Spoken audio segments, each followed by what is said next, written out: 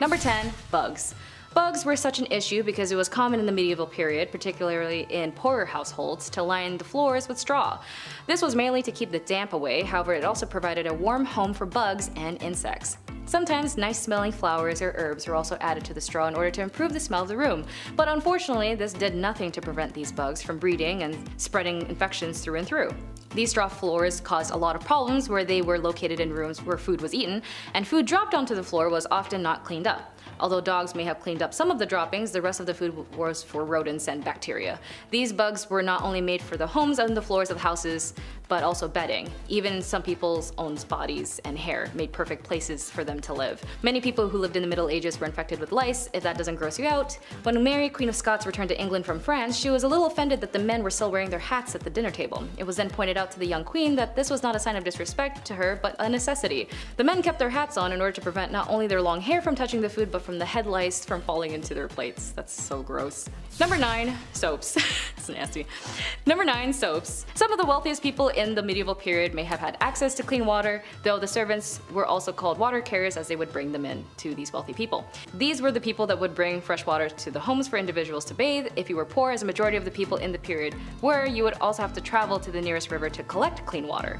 Although we often stereotype them as incredibly dirty, they were actually very clean back in the day. Soap was actually invented in the ancient Babylonians as early as 2800 BC, and archaeologists have found remains of what they believe to be soap in clay cylinders found at historic sites. Some of these containers had inscriptions like fats boiled in ashes, which was actually a common way of making soap. Egyptians were also said to have bathed regularly, as noted in ancient papyruses found by archaeologists, and this was a medical text produced around 1500 BC, which contained details on how to combine animal and vegetable oils with salt to make soap. This soap was not only used for washing, but also treating skin conditions. The Romans, like the Greeks, also understood that dirt was causing diseases, and they were famous for building aqueducts to supply their towns with clean water. They also built public baths as well as cold and hot rooms. Number 8. Dental. Although in ancient China they would use horsehair or even pig hair to make bristles into toothbrushes, it wasn't until the end of the 17th century toothbrushes were actually introduced to England. Prior to this, there was an evidence that people used toothpicks, however most people remained negligent when it came to keeping on top of their oral hygiene. When cavities are formed, they develop decay in one's tooth that appears as holes, and in these times they call it toothworms, thinking that there might be tiny little worms digging holes into one's teeth. What this indicates to historians is that people in history were concerned with oral hygiene. This is discerned from the simple fact that it was included in texts on general health. Although little was done in terms of preventative measures, some civilizations accidentally and unknowingly improved their dental hygiene. Skeletons of Roman people who resided in Rome showed that they had healthier diets than the rest of the people living in the Roman Empire, which means their teeth were preserved better. Number 7. Communal towels. Ugh, this one's so rough. It's exactly what you think it is. It was a ride. Today we have paper towels that you pump like 13 times just to get a little sheet, or sometimes if you're lucky, that Dyson air drying thing where you just dip your hands in for like 13 seconds and then it's done. You're like, oh, the future is here. That's always fun, that one. Back in the Old West, communal towels were often used in public restrooms and other shared spaces. Yeah, just one towel for all, just to dap off everything that's wet or damp back then. Ew. These towels were usually made of cloth and hung on a rack for multiple people to use just in public, like it's your bathroom. While this may seem unhygienic by our modern standards now, it was a common practice at the time. So yeah, I don't know, we can laugh a bit, I guess. People were generally less concerned about the spread of germs and diseases back then, and communal towels were convenient and they were a cost-effective option for public spaces. However, with the rise of awarenesses about hygiene and germs and all that nasty stuff, the use of these towels eventually fell out of favor in the earliest 20th century. Thank God. Imagine dapping off your lips after eating some wings with a communal towel. Some cowboy just, you know, and then and then you come in and wipe your, that's so gross. Number 6. Toilets.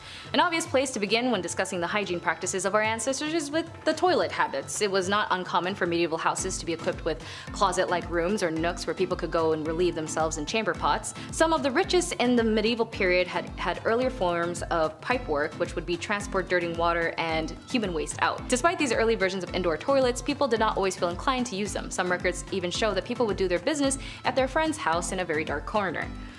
Nice. Even with these times, sometimes you can't even wipe your butt yourself, so you'd hire someone else to do it. Like his personal butt wiper, the groom of stool was a position in the royal household in charge of cleaning, you guessed it, the king's butt.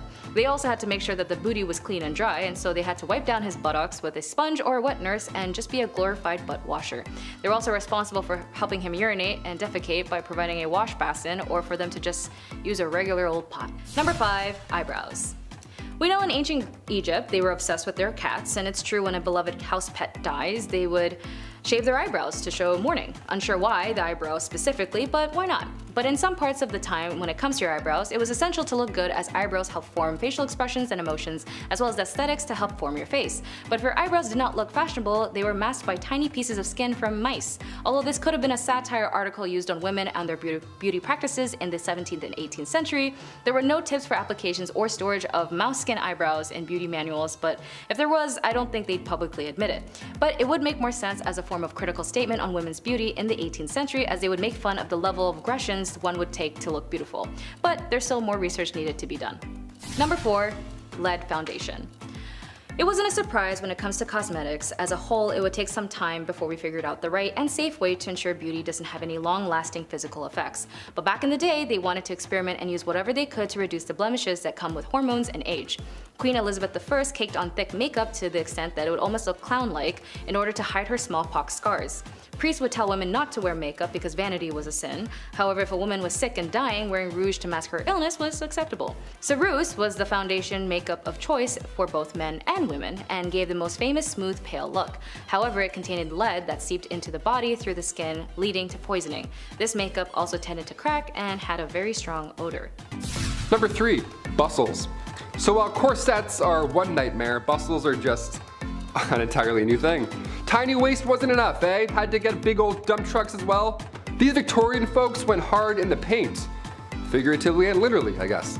Bustles were also known as the Grecian bend. Big old booty bend, that's it. It came to town in the 1870s, and it took the idea of wearing a cage as a skirt to just having the back part extend out. Ah yes, an update, an upgrade, I guess.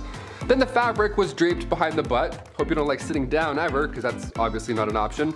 Corsets would move your organs around slowly, and bustles would slowly damage your back. So let's leave this one in the 1800s. I think that's probably for the best. Speaking of hair, knowing bugs and all that were such an issue, in ancient Egypt they would shave their heads not just because of the bugs and lice, but because it was relatively hot, so it makes sense. But to the French, especially the royalty, they never actually cut their hair. There's a story originating from the 6th century in Paris, France, about 2 princes who were going to descend the throne. They were kidnapped, and the queen consort was given 2 choices. Allow her grandson's hair to be cut, or let him die with his luscious hair intact. She chose the sword over the scissors. Even during the medieval period, commoners only washed their hair on Saturdays, as this was believed that you should wait until the end of the work week to wash off all the sweat and dirt. Now it's more suggested that you wash your hair every day or every other hair depending on the texture of your hair. But interestingly enough, with hair in mind, as well as beauty standards, during the Middle Ages, the ideal woman had big hips, small perky boobs, and a large forehead. Since big foreheads were all the rage, women would actually pluck their foreheads in order to get a higher hairline. The goal was to make their face look perfectly oval shaped, so if you got a big old forehead, you gotta let that baby shine. Number 1. Illnesses. Of course, when it comes to hygienics, we also gotta talk about what they did when one ended up sick, with the many trial and errors. In some cases, like for our modern days, it's recommended that we stay home for 2 weeks. In the 14th century, during the era of the Black Death, travelers arriving in port would have to wait on their ships for 30 days isolation period. They later realized the incubation period was actually longer, so they raised to 40. The word quarantine actually comes from the term 40 days. This disease formed sores called bulbuses all over the victims' bodies, alongside with aches and fevers and exhaustion. It poisoned the bloodstream and eventually led to their death. They would also hire cat ratchers to kill rats, as they were also known to carry the ticks that would pass along the diseases. Cat ratchers would be used long-handled trays or baskets to scoop up the rodents before they could escape, and would also be armed with clubs or sticks just in case they were attacked. They would also kill the rats by bashing and stomping on their heads, and then collect them into a sack. At number 10, painting veins. Back in the 17th century in Europe, many people believed that extreme paleness was just the hottest thing. If you looked whiter than a ghost, then you were like the Megan Fox of the town. Many women were obsessed with finding new ways of making themselves look pastier than a white wall, and some of their methods were actually surprisingly creative. The cosmetic skills of women back then were actually pretty impressive, I must say. Wealthy aristocratic women were the ones who took part in this pale trend the most. They wore dresses with plunging necklines to show off the girls, and they painted themselves white using a powder. frankly, this powder made them look pretty artificial, like you could tell that they weren't actually naturally that white, so to solve this it came up with a new beauty trend: drawing veins. Women would draw veins on their mommy milkers using a blue color to mimic the look of translucent skin. It's crazy to think how far we've come from this, because back then people were trying to look as pale as possible, and now we have people tanning themselves so much that it causes controversy. At number 9, tiny teeth. During the Renaissance, fashion and beauty standards were changed drastically from what was popular in the years before. So much in society changed over this period of time, like what was seen as beautiful or desirable. Things like certain body types and other physical attributes had their own trends, but one of the weirdest physical beauty trends from back then had to do with teeth. Back then, the ideal woman had wide hips, a small waist, long legs, and small teeth. Yeah. Teeth had an ideal size. To people back then, the smaller the teeth, the more desirable you were. Why? I don't know. Because people are weird, I guess. Some people would even go as far as to file their teeth down to make them smaller so that people would see them as more attractive. Now, I can imagine that this would be a very painful process. Like if you've ever chipped a tooth, then you know that uncomfortable, almost cold sensation of a broken tooth, so imagine that, but on all of your teeth. Yeah, you can count me out. Before we carry on talking about some of these strange things people did to be the belle of the ball, and yeah, there were some really weird things, why not take a moment to leave a like on this video if you're enjoying it so far, and while you're at it, consider subscribing to the channel to see more videos like this one. At number 8, nails for days. These days, people get their nails done all the time. I love seeing crazy nail art videos online because they're often so creative. Some of the most fascinating ones are the crazy long nails. I don't think I could ever rock those, but I still admire those who can. The beauty trend of having long nails, though, isn't a new thing. It's been a symbol of beauty and status for many years, like years ago in China. Back then, having super long nails was seen as a way to show off your wealth and status. The average nail length amongst Chinese aristocrats was up to 25 centimeters or nearly 10 inches. This was all their natural nails too, and in order to protect their insanely long nails from breaking, they wore nail guards made out of gold. Not only did that protect their nails, but it was also another way of showing off their wealth because not everyone can live their lives wearing gold cages on their fingers. As you can imagine, having nails that long made it so you could barely do anything with your hands, and so that's why these aristocrats had servants, so they could perform the tasks that someone with super long nails couldn't. But would you ever want to have nails that long? Number 7. Mouse skins. It honestly seems like we really can't get our eyebrows right. In the early 2000s, they were plucked within an inch of their life. Today we have brow pencils, waxing, soap brows, which I really don't understand. Back in Elizabethan times, they were plucked entirely off of the face to make foreheads look bigger, and now there's this trend. Eventually, bountiful eyebrows came back into fashion, and for those women who weren't blessed with such brows, resorted to mouse traps. That's right, in order to get that luscious furry frame above their eyes, they would catch mice, skin them, and apply them to their eyes. Yay! In the 17th and 18th century, more specifically, women of nobility were known for shaving off their eyebrows entirely and stick on the mouse skin. It was better if the mice had really dark fur because the popular look of the time was pale skin and black eyebrows. Gee, I wonder where Snow White came from. But even more hilariously, they would place their brows higher than normal so they walked around looking surprised all the time. Imagine one of them receiving the worst news possible while simultaneously looking like they just won the lottery. Also, the glue wasn't very good, so they would fall off at leisure. Your mom died. Oh no! Like what the heck? At number 6, tiny tootsies. For many years, having the tiniest feet was seen as a popular beauty trend in China. Foot binding was a big body modification practice in China that began in the 10th century AD. It is said that this whole trend started because a court dancer bound her feet, and the emperor at the time, Emperor Liu, really liked what he saw, and soon it was encouraged for other women to do the same. Soon this practice of foot binding became a huge trend, and it became associated with being able to find a husband. The practice of foot binding began when a girl was 5 or 6 years old. They would have their feet put in hot water, have their nails cut short, and have their skin rubbed with oil before having their 4 smallest toes broken, folded over, and tied down. Then their feet would be bent in the middle to break the arch, and the girl would have to walk around like that over time, crushing the heel and sole of the foot. After about 2 years, the foot would be considered ready, and depending on the size of the girl's foot by the end, this would judge how easily she'd be able to be matched with a good husband. This practice continued all the way until the 20th century, where it started to lose popularity. At number 5, long skulls. One of the most bizarre beauty trends from ancient times, at least, was the process of head shaping. This unusual beauty trend caused people in modern times to think that aliens were real when remains were discovered with oddly shaped skulls. Some people believe that we had proven the existence of extraterrestrials, but in reality it led to the discovery of an entire practice of human body modification for the purpose of beauty. The process of head shaping involves putting some kind of pressure on a baby's head so that it grows into a different shape.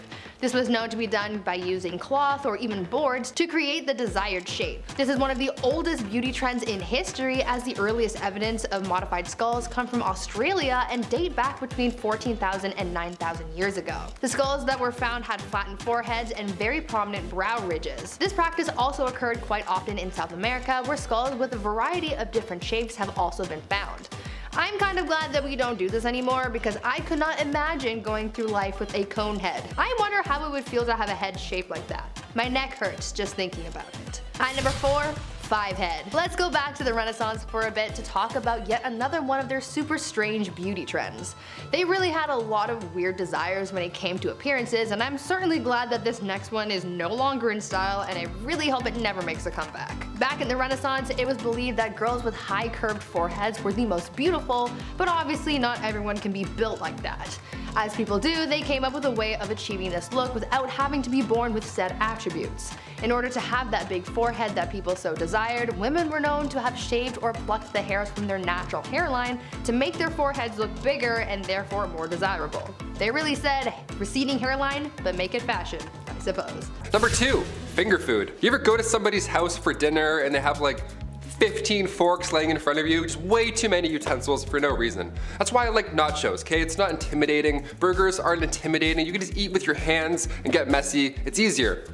It's way more fun as well, just to dive in and make an absolute mess. Like medieval times, for example, they had cutlery, but you had to be somebody fancy to have it. Most of the population, being poor and all, had to eat with their hands.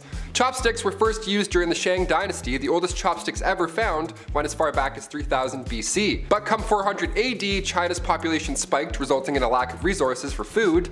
These stirring sticks now got a lot smaller to fit for their smaller portions, and that was the start of chopsticks. Fun fact, come the 16th century, the rich and fancy carried their own set of forks with them to their royal dinner. King Charles V of France had a vault with a few forks in it. He's like, hey, check this one out. Bing. That's how rare that kind of metalwork was back in medieval times.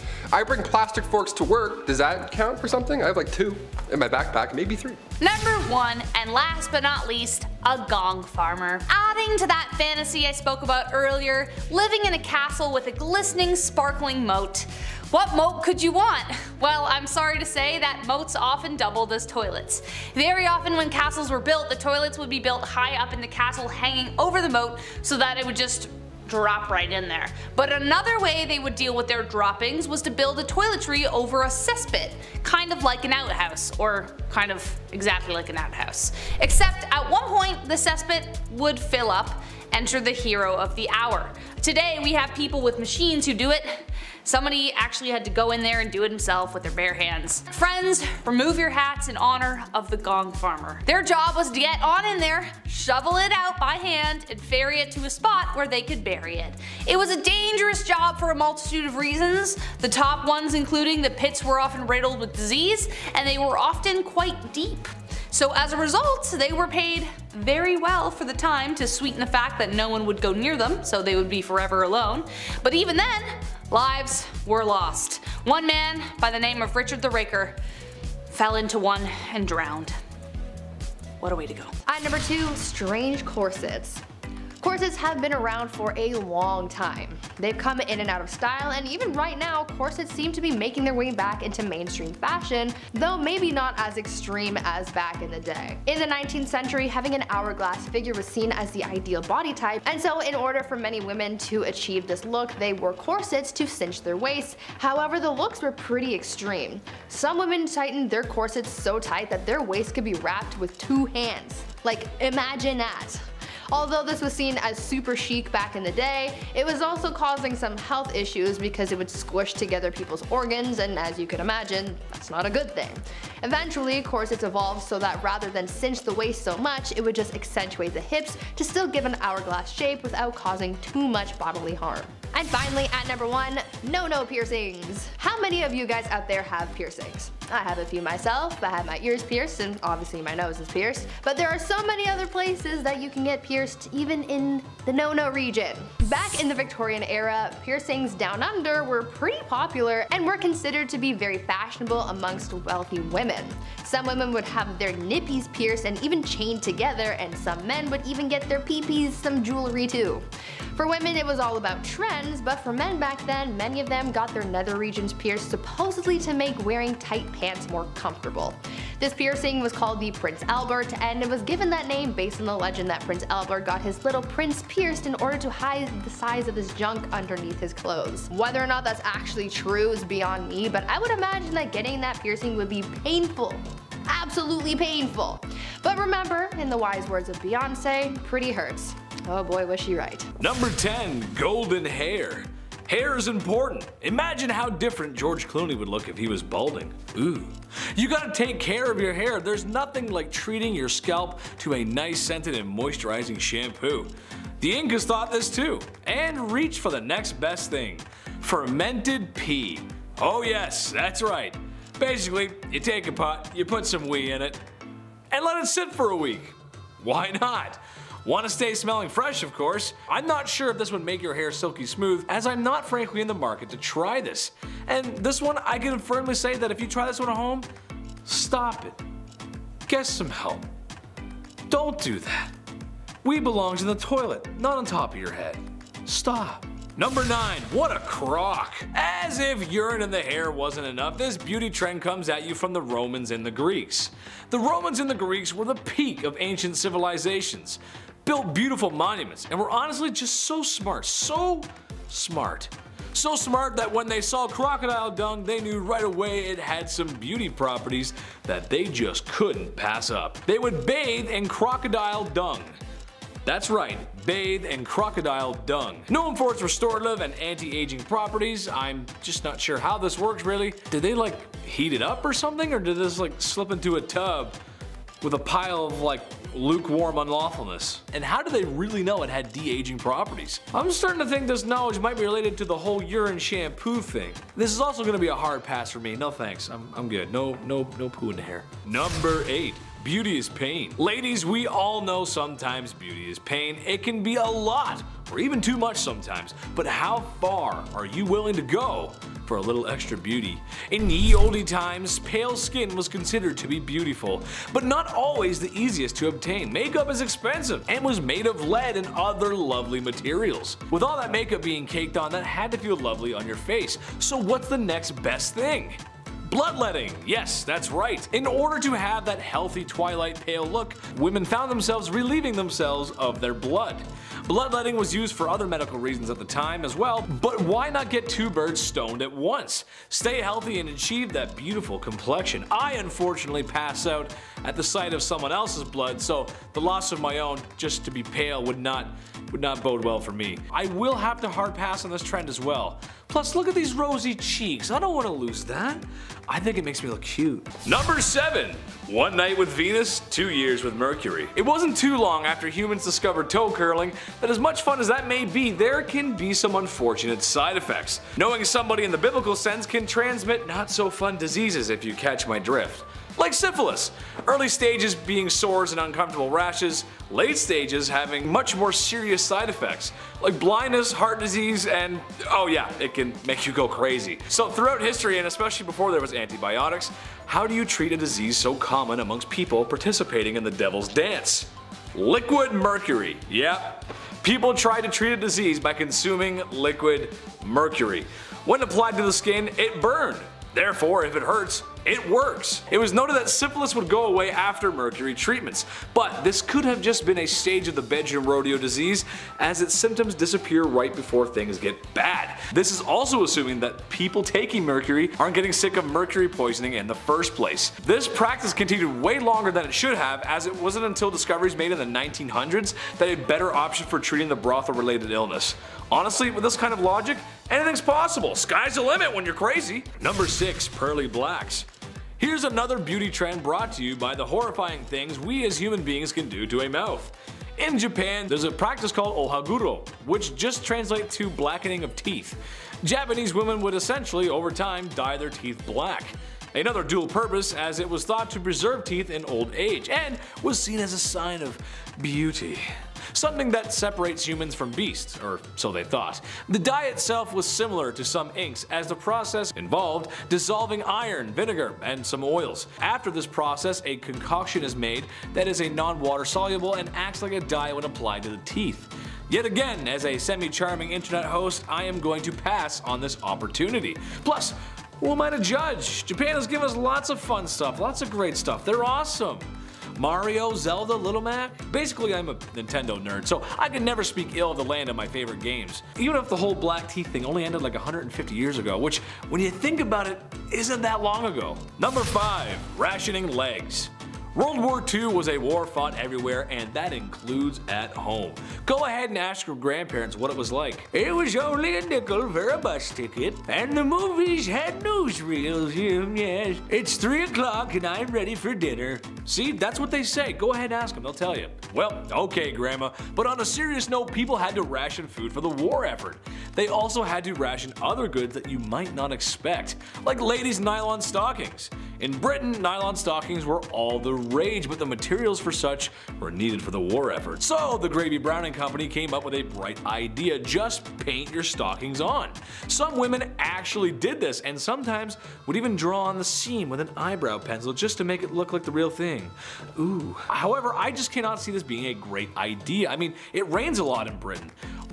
Would it not just wash off? What if I get sweaty running for my bus because I'm late for work? Yup, this is another one I'm just gonna have to pass up on. I'm sure the pain was 100% safe for body application as well. It probably wasn't. Number 4. Bad hair days. Alright, this one is generalizing, but hear me out. When was the last time you thought about haircuts in the past? Yeah, see, you don't. That's because they belong in the past. I'm talking about popular hairstyles from the 1950s to 2000s, because honestly, there was a lot of them. And honestly, what were we thinking? We are a species that has left our own planet through science and technology. Yet, we come up with hairstyles like the beehive, the mullet, everything in the 1980s. And the most heinous, atrocious hairstyle ever, frosted tips. Sorry, Guy Fieri. The list goes on, but my point is people fully went out in public with these crazy hairstyles. I, myself, may or may not have sinned and maybe had frosted tips at one point in my life. I maybe had a button-up shirt with a blue hot rod flames on it. But I'm not gonna tell you the complete truth. After being a part of this trend, I can firmly say I no longer want to participate in any more bad hair days or blue flamed shirts. Number 3, the tricho system. Instead of plucking your eyebrows before prom or getting waxed head to toe like we commonly do so today, back in the 1920s, you needed the tricho system to remove any unwanted hair. This device was booming in the 20s. Hair salons just had to have this machine. And I'll call it machine. It was changing the game. By 1925, there were over 75 systems installed in beauty shops, and what you would do is you would sit at this large desk, face a tiny small window, and for a few minutes you would just be beautiful. Just 20 simple treatments of this radiation beaming off your face, and then bam, you're beautiful. What's the trick, you ask? Radiation. They didn't know this yet. It was dangerous. They didn't know much at the time, but this thing was chock full of radiation. They used X-ray technology on their bare faces. That's like when you go to the dentist and they click the thing and then they run into another room. This one, they're like, just right there. No sheet, no metal, heavy thing, just face to face. Now I'm hot. So in 1929, tricho problems were on the rise. Ulcers, carcinoma, keratosis, death, just everything bad. This was not the solution you wanted, but you know what? At least you were hot. Sorry, gents. This isn't for you. Number 2, my little weight loss friend. Okay, I get it. It makes perfect sense. The numbers add up here.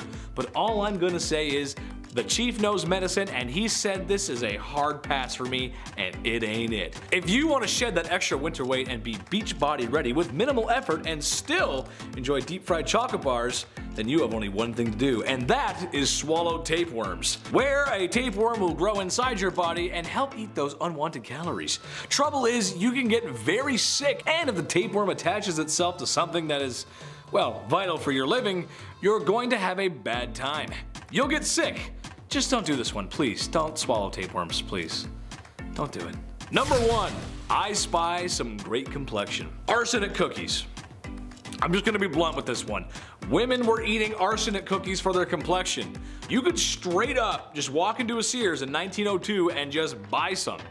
It says it's safe on the box. For people who aren't familiar with arsenic, it's poison. Spies often carry one in pill form to unalive themselves in case of capture. At this time in history, it was no secret what arsenic was. This is just kind of weird, like putting ketchup on your eggs. Kind of weird. That's just a joke. We're having a debate here in the office, and I'm just curious to see who does that. But back to the poison. It was not safe, and over time, with lots of exposure, you can get very sick.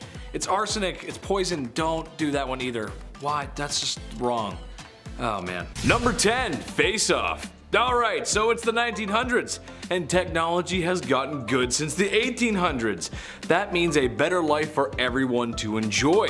One such advancement was in women's cosmetics. Introducing the Radia, a brand of makeup that's formulated to make you glow, ladies. And if you don't glow, you can't shine. The secret ingredient? Radioactive materials. I honestly can't believe that this one is real, but yep, here I am.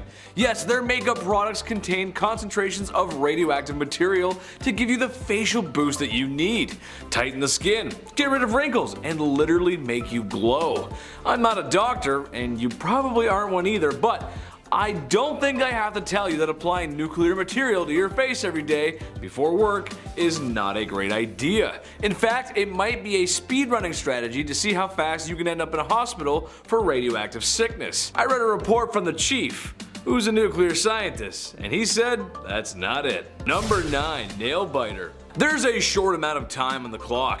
The scores are tied and your favorite team's player steps up to the pitch, plate, or wherever they need to be. Beer sweats begin to drip down your face onto a jersey that should have been thrown out 2 playoffs ago. The nachos and chicken wings that were once plentiful on your coffee table now lay barren with emptiness. This is what most sports fans would call a nail biter. But all Super Bowl predictions aside, is not what I'm talking about. I'm talking about in ye olde times, trimming their nails. How else but with the set of pearl chompers the Lord hath given you. That's just how people did it. Yes, that's right, they bit their nails off. Which even today is kinda gross. You gotta use the old noggin for a minute and think about how clean people's hands were. No running water, no modern toilet paper. Ooh, stinky. That is not a win-win situation. That's actually a lose-lose situation. Don't do that, that's gross. Number 8, mini brows. Back in ye olde times, pale skin was in, and so was dark eyebrows. How to achieve such a complexion? Well, bloodletting for the skin, but I've gone over that before. Something a little more heinous was committed to make ladies' eyebrows look luscious. Mice, a lady's best friend, right? Yeah. Besides some French rouge and ivory teeth, a common beauty practice was to have mouse furs as eyebrows. This is just wrong on so many levels. Mice are just gross as it is on a regular basis without them being on your face. But my question is, was there like a mouse hunter, or like, was there a mouse farm? Or was the buddy just scooping up mice out of the gutters and skinning them, and then, here you go, your highness, here's some fresh mice skins. Ooh, yuck, man, no.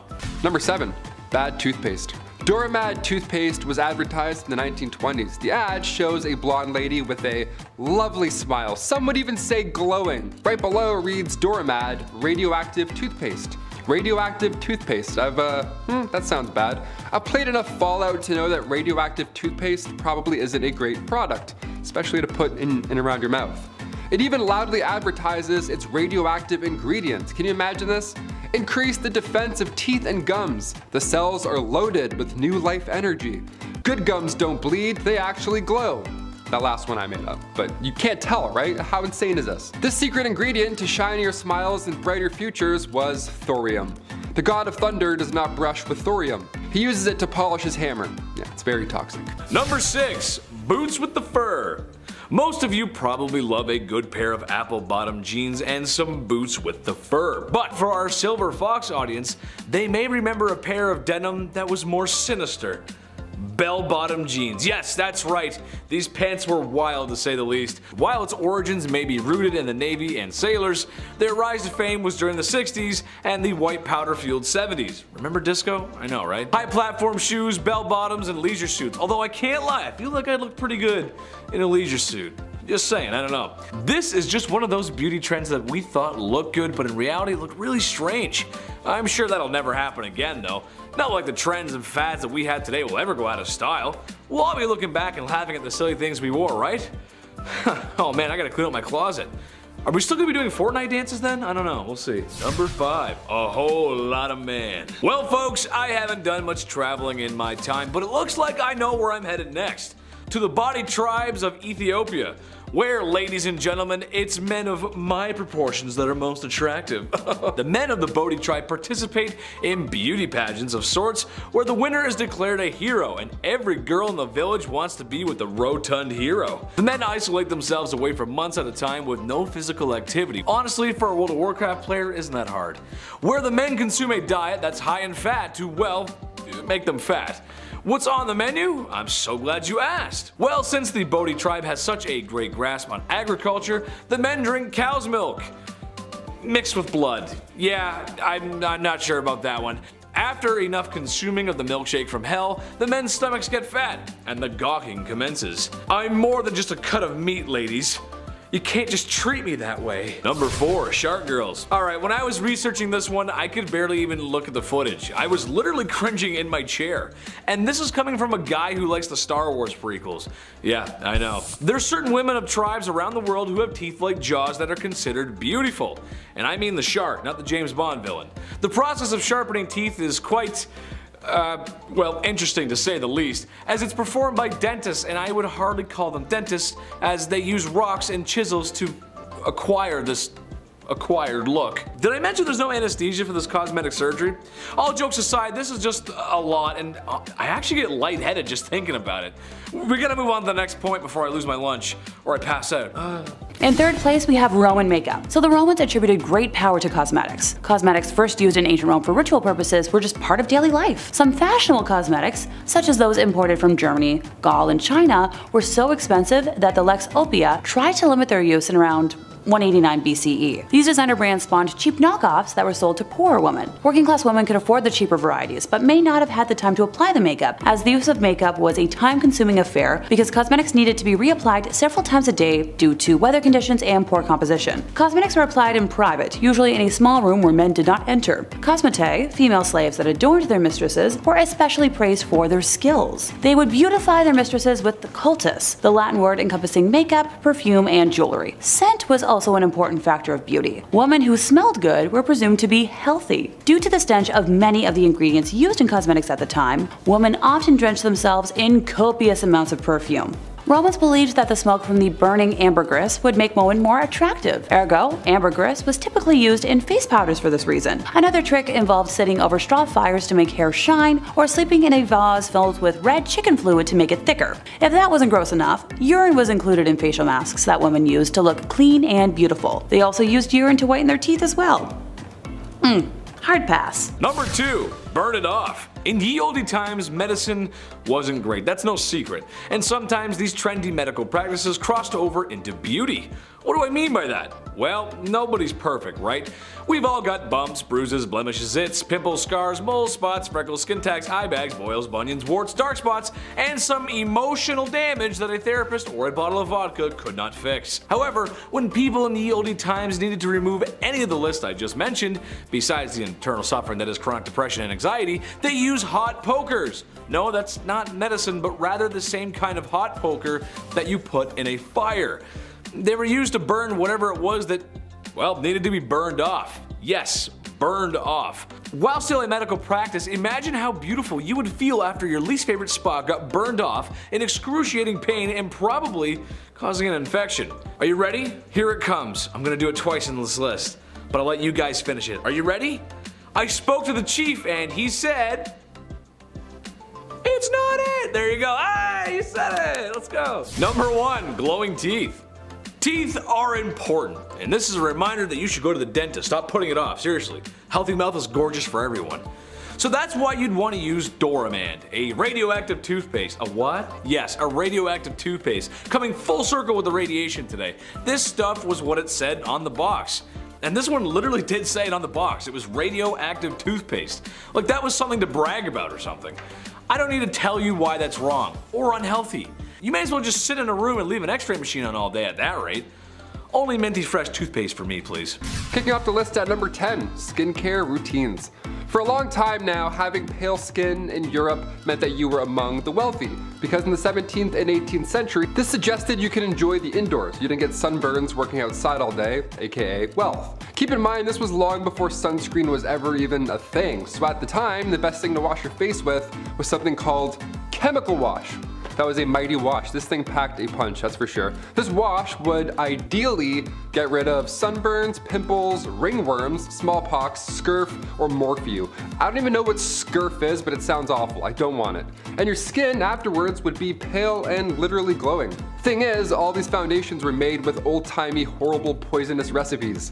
One of these facial creams, I swear, I'm not making it up, was literally this. Steep the lead in a pot of vinegar and rest it in a bed of horse manure for at least 3 weeks.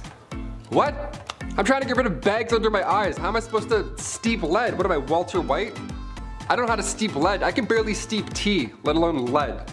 Moving on, I'm upset. Number 9, natural or painted. Today the internet is full of makeup tutorials in every corner. Doesn't matter what style you're looking for, help is now available. You can learn how to draw on eyebrows while listening to a true crime story. You know what I'm saying? It's perfect. The makeup game is crazy, but back in the 1800s, you only had 2 looks to choose from, really. You had the painted look or the natural look. Natural was light on the makeup, more of a paste look than anything, almost like you're a Victorian painting, you know? One of those. But to achieve the lighter look, Europeans would use actual paint, like paint. Just lead-based paint. And the most important part of applying this is that you can't smile. You can't even move at all. Any emotion will cause the paint to literally crack. Again, that's why all these paintings are so serious. Madame X, the portrait of Virginie Amélie Avegno-Gautreau, originally painted back in 1884. At first, Sargent made the woman's strap slipping off her shoulder. That was a little, scandalous, a little oopsies. That was deemed too scandalous for the upper class society around him back in the 1800s, so John had to literally repaint these straps back on. Yeah, backlash was so strong, John had to move after he sold the painting. The guy left Paris because of spaghetti straps. What a nightmare. But this is what I'm talking about. You start drawing veins on pale skin, people would lose their mind. Love that pale veininess. Number 8, beauty patches. 1800s beauty patches came in many different shapes and sizes. Take this portrait from 1755, for example. Joshua Reynolds painted Charles IX, Lord Cathcart, rocking a pretty large beauty patch. The guy literally looks like the rapper Nelly. That's massive, it looks like a band-aid on his cheek. Whereas other fabrics used in the 18th century were much smaller. They were tiny circles, hearts, stars. If you found this, you'd think somebody was gearing up to go to an Arctic Monkeys concert. They were often used to cover up smallpox scars. They were made out of silk velvet and they were applied with glue. Now the patches were dark black to make the pale pop, but the location of where these went also had purpose. A beauty patch in the corner of your eye meant that you had a lot of passion. On the forehead, that was meant to be majestic, and a dimple patch, oh, well, you're a cheeky one. That's the scandalous one you are. The position of these patches could also determine your political allegiance. Historian Joseph Addison took notes on these positions when observing 2 parties from the 1800s. One party had patches on the right side of their face and the other had the opposite. That's like switching jerseys back in the 1800s. You're like, this team sucks. Number 7, loincloths. Okay, I have to adjust the jeans for this one. Going back to ancient Roman and ancient Egyptian times, the loincloth was used by all. Neat. Either that or you would just be naked. So, if you're a nudist, great. Hit the thumbs up if you're a nudist. I don't know why I said that. We're gonna keep going. I found this neat step-by-step on the internet how to make your own loincloth. And it's a bit more complicated than throwing on sweatshorts and calling it a day. We don't have a lot of archaeological evidence today because these linens barely made it through a decade, let alone all this time. But ancient Romans would use leather also to make underwear, which is, just imagining that, I'm like, it's hot. Hot goat skin wrapped around your waist in the sun. We love it. We still use leather today when it comes to undergarments, but we'll save that talk for another time. Number 6, lip paint. Red lips always lie, especially when you don't know that ammonia is mixed in with it. How jolly. Back in the Victorian era, the pale look, red lips, beauty marks, you were trying to look like a literal queen. That was the whole point. So women in the 1800s would either make their own compound themselves, which didn't work obviously, or if they had some money, they would buy some. The main ingredient in these days were not ideal. Crushed up insects, which already could cause allergic reactions when applied to your lips, but the ammonia mixed in really put the nail in the coffin at that point. Ammonia and crushed bugs? What am I, Oogie Boogie? What am I making here? What am I applying? Number 5, corsets.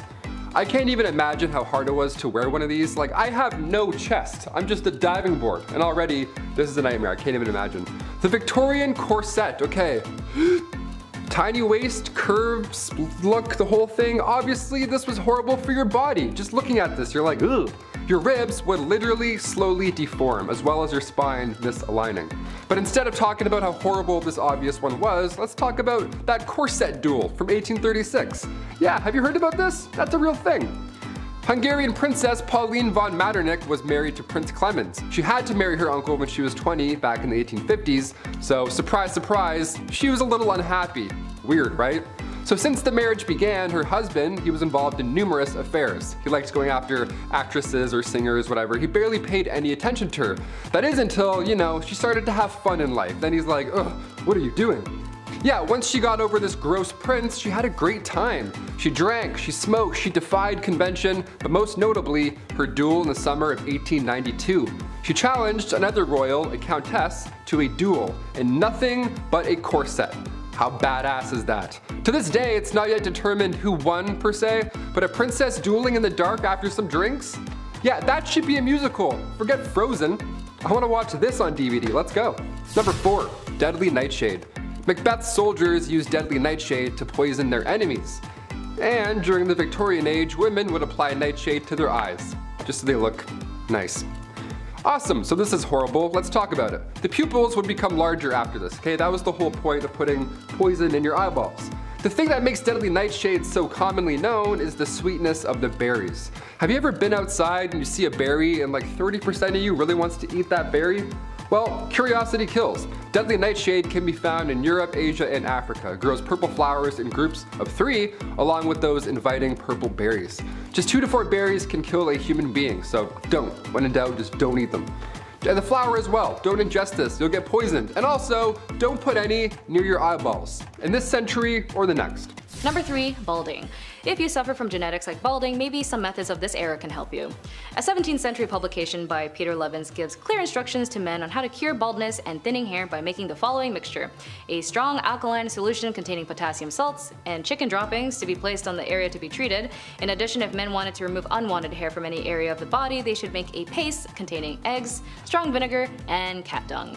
Once beaten into a paste, this should be placed on the areas where the hair should be removed. I mean, maybe this does help you out, but after going through this suggestion, I don't think you might have the ingredients, let alone use them. I do know now that they do use microblading or tattooing hair that makes it look like hair follicles, so maybe use that. Or just shave it all off. But in the medieval times, having hair was considered a symbol of power, but if you did shave your hair, this was a huge sign of humility. Monks would shave their heads, only leaving a narrow strip of hair, so it might look healthier, or so it might be a look either way, just as long as you got your beard. Beards were seen as a sign of honor, and if one man touched another man's beard, this was enough as an insult to challenge them to a duel of death. A lot of rules with hair.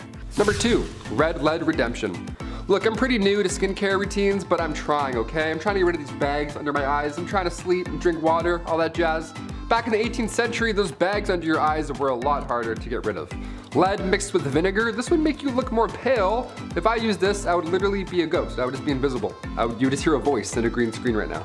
In the 18th century, that pale look was ideal, but this lead vinegar mix also smoothed out your face, so what could go wrong, right? Queen Elizabeth I used cosmetics containing lead, mercury, and arsenic. Those powerful 3 things you don't want anywhere near your face. Yeah, arsenic too, the same deadly poison that took out George III and Napoleon Bonaparte. Just the worst ingredients in the 1800s cosmetics game, really. The Agency for Toxic Substances and Disease Registry has arsenic on its priority list of hazardous substances. Toxic metal exposure is still an issue we're facing today in this century, so I hope this is eye-opening. Sans poison eye drops, I hope it's eye-opening. And finally, coming in at number 1, deodorant.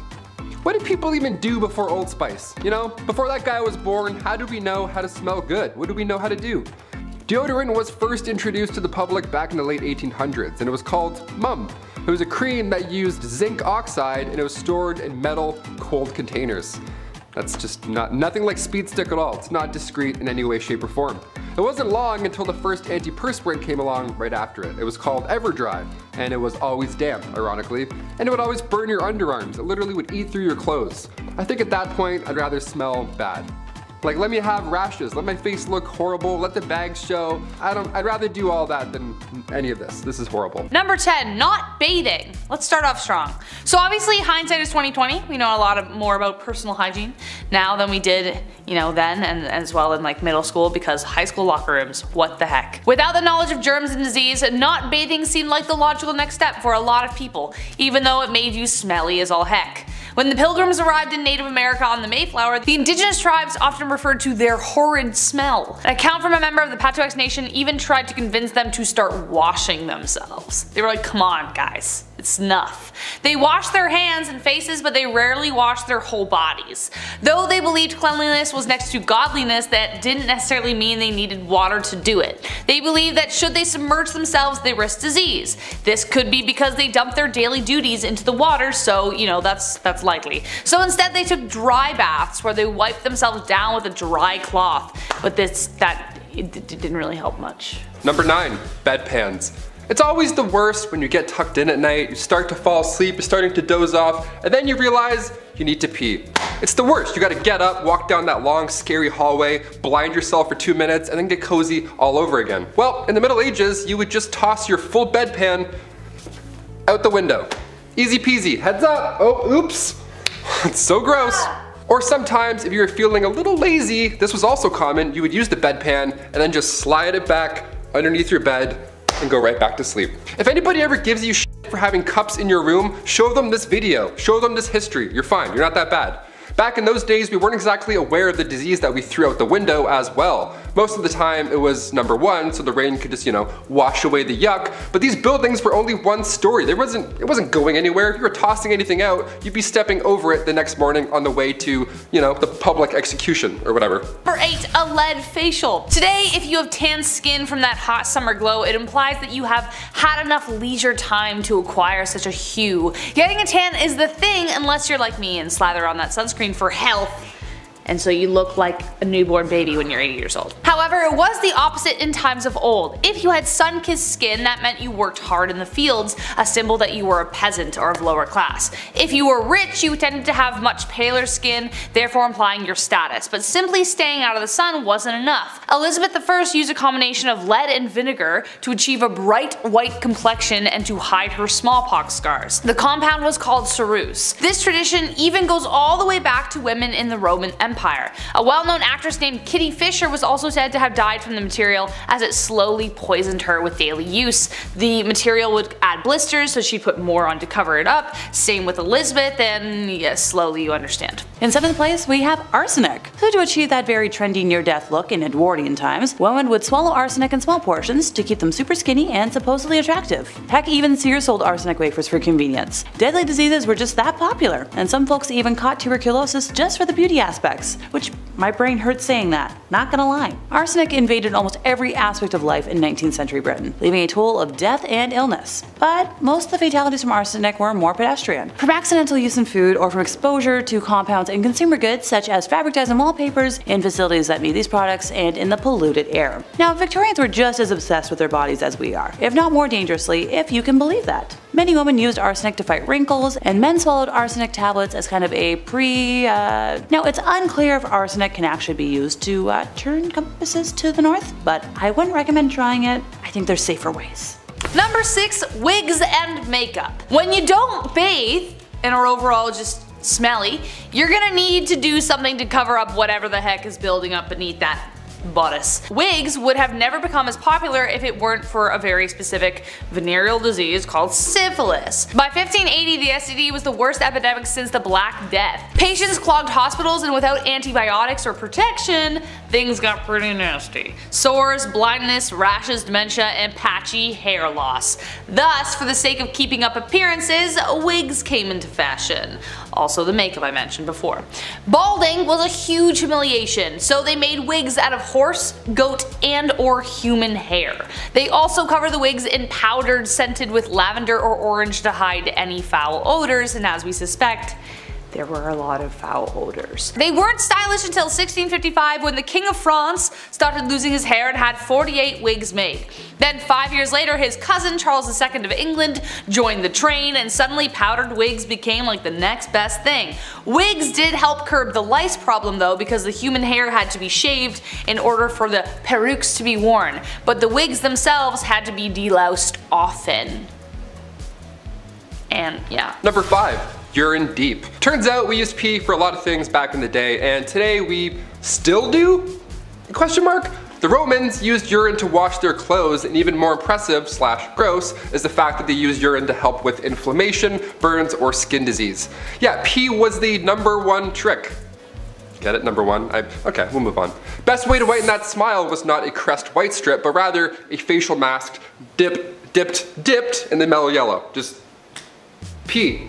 Because it's so gross. We mentioned on this channel before that Gladiator sweat was once bottled and then sold. Well, their pee as well was sold as this beauty product. Clean out those pores with a drop of Igor. Get it while it's hot, folks. This is extremely gross, obviously, but it does make sense. The ammonia in urine kicks stains away for good. That's why they would wash their clothes in the same way. Now we get it. History. Gross. Number 4, rush plants. Today we use chic shag carpets that, you know, really tie the room together. Sips White Russian. But back in the olden times, they used something called the rush plant to pad their floors. But the thing was, this layer of dense plant material was a breeding ground for nits, ticks, and other creepy crawlies. It was a really unsanitary situation, but like, what else were you supposed to do? However, this kind of flooring made them vulnerable to disease and infection. The reason being, as these floors would not be renewed for sometimes 20 years, the bottom layer, left undisturbed, would accumulate a lot of really gross stuff like animal droppings, feces, the piece of grizzle you dropped that one time, fish scraps, whatever. So it was just not, it was like basically a swamp down there. In third place, we have fire treatment. A trend that swept China is called huoliao, which translates to fire treatment. So a towel soaked with alcohol and medicinal herbs is placed on the face or other body parts that need toning and tightening, and then lit on fire for several seconds. Now, allegedly, this invigorates the skin and helps to reduce sagging and wrinkles. It's relatively safe, since apparently the flame doesn't burn long enough to cause serious damage. So I have some friends who do sideshow performing, and do quite a few fire fun things. So maybe this is how they stay looking so attractive? Consider my mind boggled by this concept. Like, is Botox out of fashion or something? I haven't had any work done personally, but this just scares the bejeebus out of me. Number 2, eagle dung. I'm honestly not even sure what to say about this. You know? You have to have some kind of magnificent conviction to be like, I have no reason to believe this is true, but I'm 110% sure that bird dung will fix it. Like, that's some kind of confidence I don't think I'm ever gonna get. Eagle dung was a common substance found in the birthing room of all places. It was often rubbed in to alleviate the pain, most often accompanied by rose water, because who wants to smell that while they're bringing life to the world?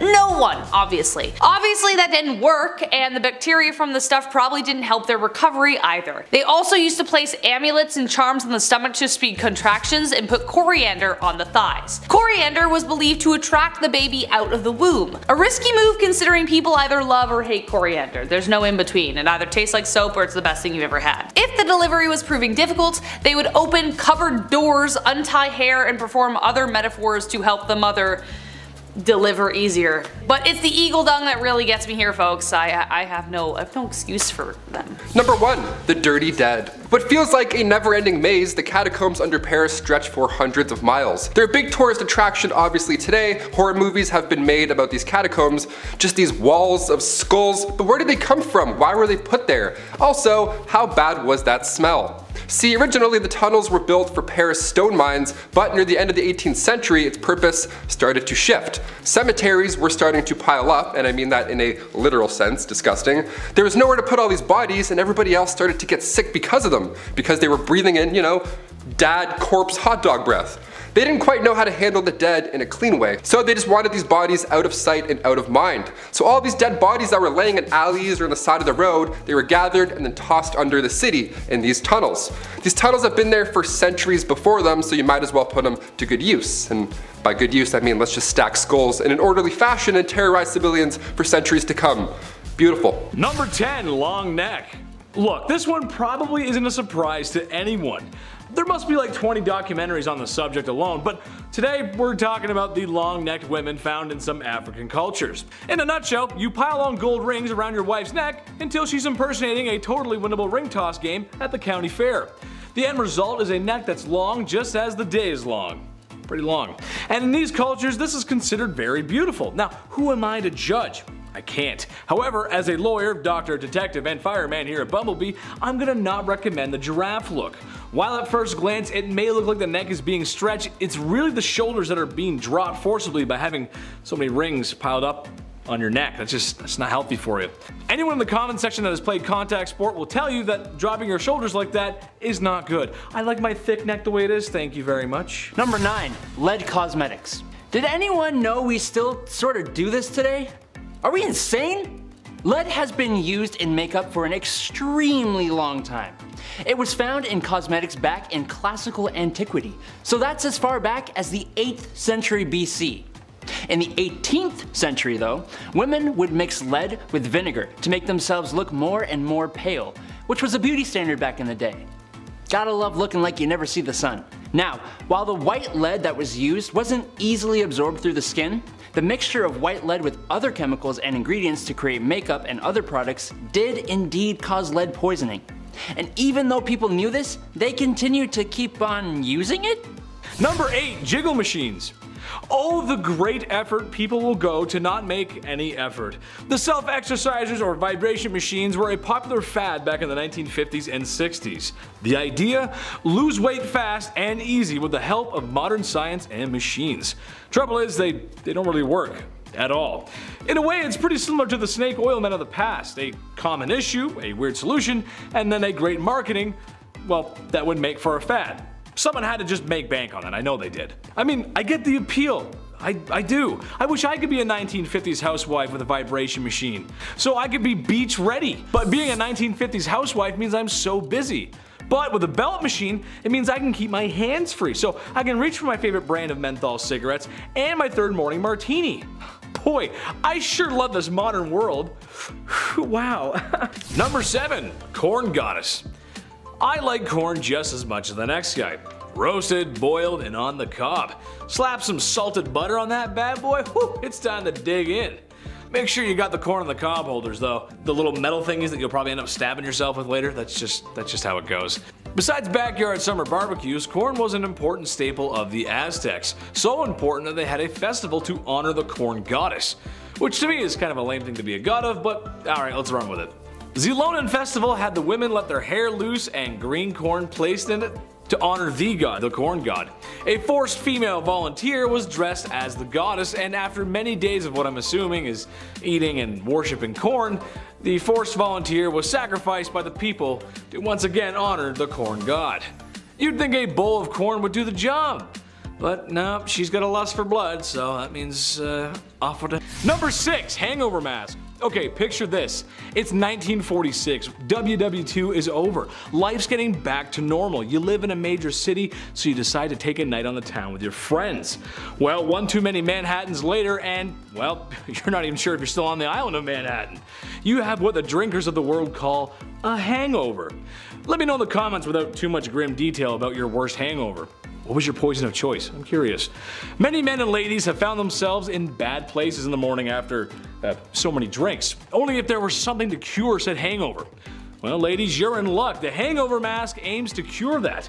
It's basically just a mask with plastic ice cubes. However, I'm gonna get a little personal and say that every hangover I've ever had, I didn't need a face mask. I needed some water. And a bucket since the bathroom was too far away. I don't know why would your face need to be cold? I don't really understand that part. I don't know. Number 5, tooth removal. Here, I found this quote from a dentist in the medieval period who would travel from town to town. Take some newts, by some called lizards, and those nasty beetles which are found in fens during the summertime. Calcine them in an iron pot, and make a powder thereof. Wet the forefinger of the right hand, insert it in the powder, and apply to the tooth frequently, refraining from spitting it off. When the tooth will fall away without pain, it is proven. Hey, if it is proven, who am I to say otherwise? Just some lowly YouTube host. If you weren't using your Newton beetle powder to remove your tooth, then it looks like you're going the much more old-fashioned tooth-pulling route. And that was much, much worse. They had rudimentary anesthetics that was possibly used then, but you had to worry about bleeding and infection. I think I'll stick with my beetle newt powder. Number 4, Rejuvenate mask. I got another mask for you guys, I know, but I saw this and I just didn't know what to think, honestly. It's a mask that you wear, but it's plugged into a battery pack and it sends pulsations to your face. After, of course, you've applied the toning gel. What the heck is toning gel? I don't know. This is supposed to tone your face, apparently. Your jawline, or I just feel like plunging your face into a mask that's hooked up to a voltage, that's just a bad idea. Oh yeah, and also a bad idea is the mask itself. Look at this thing. I mean, that's a heinous looking mask right there. You can come home from school one day and your mom's gonna be sitting at the kitchen table looking up Michael Myers. Oh, that's not okay. Please don't do horror movie beauty stuff, ladies. Please, no. I don't want to be scared. I don't like scary stuff. Number 3, hair removal trick. In the late 19th century, something called thallium actate started to sweep the nation. It was a hair removal method which even today is the talk of the town. Laser off that peach fuzz for good. Zero. Gone. Thallium was used back in the day, but originally thallium was prescribed for those who suffered with ringworm. But even so, thallium didn't do anything per se about the ringworm, it just caused the patient's hair to fall off. So the ringworm was then easier to find. I'd prefer a haircut if you ask me, but sure, thallium does the trick as well. Eventually, thallium was sold as a cream, a toxic cream. It should never touch your skin at all, and it's a face cream. Are you kidding? This thing was once rat poison as well, and now we're rubbing it around like it's Bath & Body Works Noel cream. It's my favorite cream, the green one. Oh God, gone in 2 days. This was outlawed, thankfully, in the 30s, but it had to get bad pretty first. Number 2, sharp teeth. I like Shark Boy and Lava Girl just as much as the next guy. However, that doesn't mean I want to look and feel like a shark. This one just creeps me out. I don't hate the dentist, but I think everyone can agree with me that teeth getting drilled is just uncomfortable. It just kind of sucks. Especially if there's like powdered tooth in your mouth. That's just the worst. It's kind of gross too. I don't know. Well, what I do know, however, is that there are some cultures out there where the ladies get their teeth sharpened or filed. Oh yes, and there ain't no dentist office there either. This is bite the leather, you're in dad's kitchen kind of operation. Oh God. I would honestly talk more about it, but the editor's gonna show some pictures, and I'm gonna have to stop because if I see them, I legit get queasy. I don't want to see that stuff. No thank you, no teeth sharpening. No, no. Number 1, mercury-laced skin cream. Secure Gorad's Oriental Cream and take your first step to a new lasting beauty. That's right, over time you too can develop dark rings around your eyes, lose some of those pearly whites, and get stunning black gums. That's because Gorad's Oriental Cream is made with calomel. What is calomel, I hear you ask? It's a mercury compound. Yeah, it doesn't sound so good anymore, does it? While the women of the 1920s who used this product maybe once or twice would be fine, those who used it over long periods of time subjected themselves to mercury poisoning. But hey, Gorad's cream came in white, flesh, and whatever the hell color Rachel is supposed to be. Kicking off the list at number 10, medieval manicures. You can clip your toenails anywhere you want these days. An alarming amount of people do it on airplanes, apparently. Yuck. But how did we clip those little piggies back in the day? Before modern fingernail clippers were patented in 1875, we have to look to the ancient Romans and how they got rid of those hangnails. Biting them off, of course, that was the best way. That bad habit I'm sure half of you have, as well as me. That was the best way. Boink. Eating the nails, bad stuff. In 35 BC, biting nails was written as a way of dealing with nervousness. Even back then, anxiety still it was a thing, of course. Ancient Greeks had a tool that looked a lot like toenail clippers, but it was actually used for pulling hairs. I'll get into that one a little bit later, it's a bit more intense. Medieval methods for cutting your nails were usually to use a small knife, so around the Babylonian age, the newly invented scissors would just do the trick as well. You just gotta have really good aim. They're big, rusty, giant, comedically big scissors almost. Sandpaper was also commonly used as well, and to that I say great idea. We still use that today. Number 9, hot pokers. Okay, I absolutely hate this so much. It makes me cringe, and it will probably do the same to you. No wonder people are actually afraid of going to the doctors. Their ancestors had good reason to be. It was pretty much comparable to going to a torture clinic. Yeah. Though I have to say there was some sense behind this one. If you were to receive an injury where the loss of blood could be fatal, cauterizing the wound was a good way to stop it. But it would definitely suck. They would heat up a hot poker and apply it directly to the wound without the luxury of any painkillers. Obviously, this would be extremely painful. Would I rather bleed out or have this done? I honestly don't know. However, it would probably result in infection if not treated properly, especially considering that they didn't wash their damn hands, as we found out in the previous video. But they wouldn't just use hot pokers for blood wounds, they would also use them to burn off hemorrhoids and STDs and, I don't know, hopes and dreams. It was a bad time. Number 8, clamshell hair removal. Whew, here we go. Nowadays you can laser off any unwanted hair. Waxing as well, sounds like an absolute nightmare, but compared to how it used to be done, it's still our best method today. Looking back to around 100,000 years ago, long before Gillette had their 9-blade razors with cooling gels and all that good shit, we had to use seashells. Literal seashells. And when I say seashells, I don't mean they would glide across the skin and, you know, Sweeney Todd themselves. No, they would use 2 shells and then put them together as tweezers and pluck the hairs out one by one. Seashells. Can you hear that? It's the sound of our ancestors plucking their eyebrows. They're still screaming. Sharpened clamshells were used later in the 19th century, and we realized if they're flat enough, we can swipe them off. So they were sharpening shells. Eventually they got to the gliding technique. Saves time, but still it was horrible. And if that sounds bad, 30,000 years ago we used flint blades to shave. Yeah, just remember, when you nick yourself, it can always be better. At number 7, long neck style. In many cultures around the world and for many years, having a long neck was considered beautiful, and so many women practice neck stretching in order to attain this level of beauty. This practice of neck stretching has been most commonly done by wearing metal rings around the neck, adding more and more rings over time. This practice was first seen sometime around the 11th century in Southeast Asia. The theory behind the rings is that they're so thick that they push the head up, therefore stretching the neck, but in actuality, the lengthening of the neck is caused by the rings pushing down on the collarbones. The origin of this practice is pretty much unknown, but it is theorized that it began as a way to make women look more attractive in order to prevent getting captured as slaves, but on the other hand, some people believe that this was a way of protecting people from getting attacked by tigers. 2 very different theories, but nonetheless valid. Though this practice began so long ago, it is still a traditional body modification in some parts of the world to this day. Number 6, horsehair dental floss. Yeehaw! Okay, despite how annoying dentists can be sometimes, flossing is vital when it comes to mouth cleanliness. But using horses' hairs to do so, that just sounds counterproductive, no? Early human remains were studied and it showed these grooves in between their teeth. So they would sharpen these little sticks on both sides or use horsehair to get those hard to reach places. Even back then, way in ancient times. If it wasn't horsehair, it was thin, long twigs.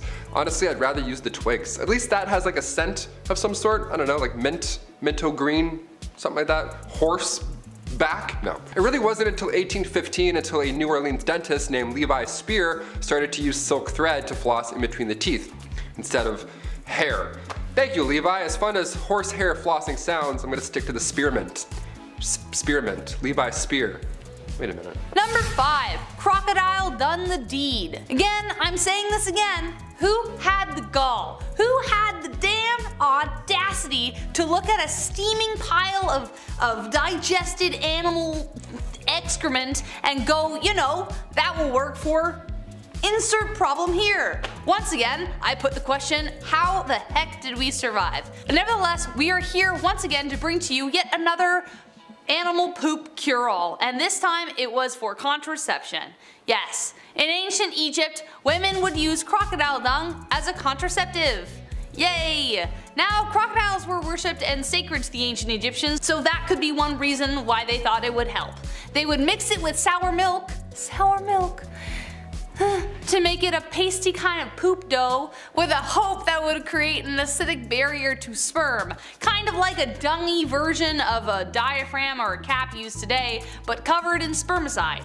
We had to start somewhere, but I honestly can't think of a better way to kill the mood. Hold on, honey. Gotta shove some poop out there. Number 4, sulfur for freckles. Ooh, this next one gets me hot. This next one hits too close to home. Sorry, frecklers. I love my freckles. Every summer they pop harder and harder. Better, faster, and stronger. I love them. But back in the day, there were some pretty insane methods to get rid of them. I know, get rid of them. How could you, right? How dare you? Having freckles in ancient Roman days meant you couldn't participate in your favorite magical rituals. Yeah, sorry Balthazar, I'll catch the next meeting I guess. I'm gonna go wash up. Having freckles meant you were impure or polluted. And in ancient Greece, having a beauty mark or 1,000 on your face or cheek meant a bright future was in store for you. So depends really where I am, but I'm like, huh? Medieval Europe, moles or freckles meant that you were for sure a witch. Great. That one they're onto something a little bit. I got witchy vibes. Ancient China, if you had a red or black mole, that was actually a good sign. But a brown mole, like this one, meant grave warning signs. Eee. So depending where and when you were, that freckle that you named when you were 7 could have possibly changed your entire life. In places where freckles weren't desirable, sulfur was used daily to get rid of them. We don't recommend lathering your face with sulfur. In fact, I think magical rituals are safer. Number 3, Versailles and other palaces. Did anyone else imagine when they were a kid that they were born in the wrong era and should have been like prancing around in golden embroidered gowns in palaces, or being in a masquerade decked in velvet across the room from your secret lover? Some more than most. Except there is a lot missing from that fantasy, specifically the smell. You'd think a place like Versailles with like halls of mirrors and lots of gold everywhere would be like the cleanest place to live in the 18th century, but the reality was stomach churning. Remember that red velvet dress? Well, that hadn't been washed in God knows how long, and you were stuffed in a room with people wearing the same thing, and everywhere was a toilet. That's right, nobles didn't wait to empty themselves in a chamber pot or bathroom of some kind. Versailles was their toilet. They would relieve themselves in empty fire pits, imagine if it was occupied, in the stairwell, behind doors, wherever they felt. Sounds too ridiculous to be true?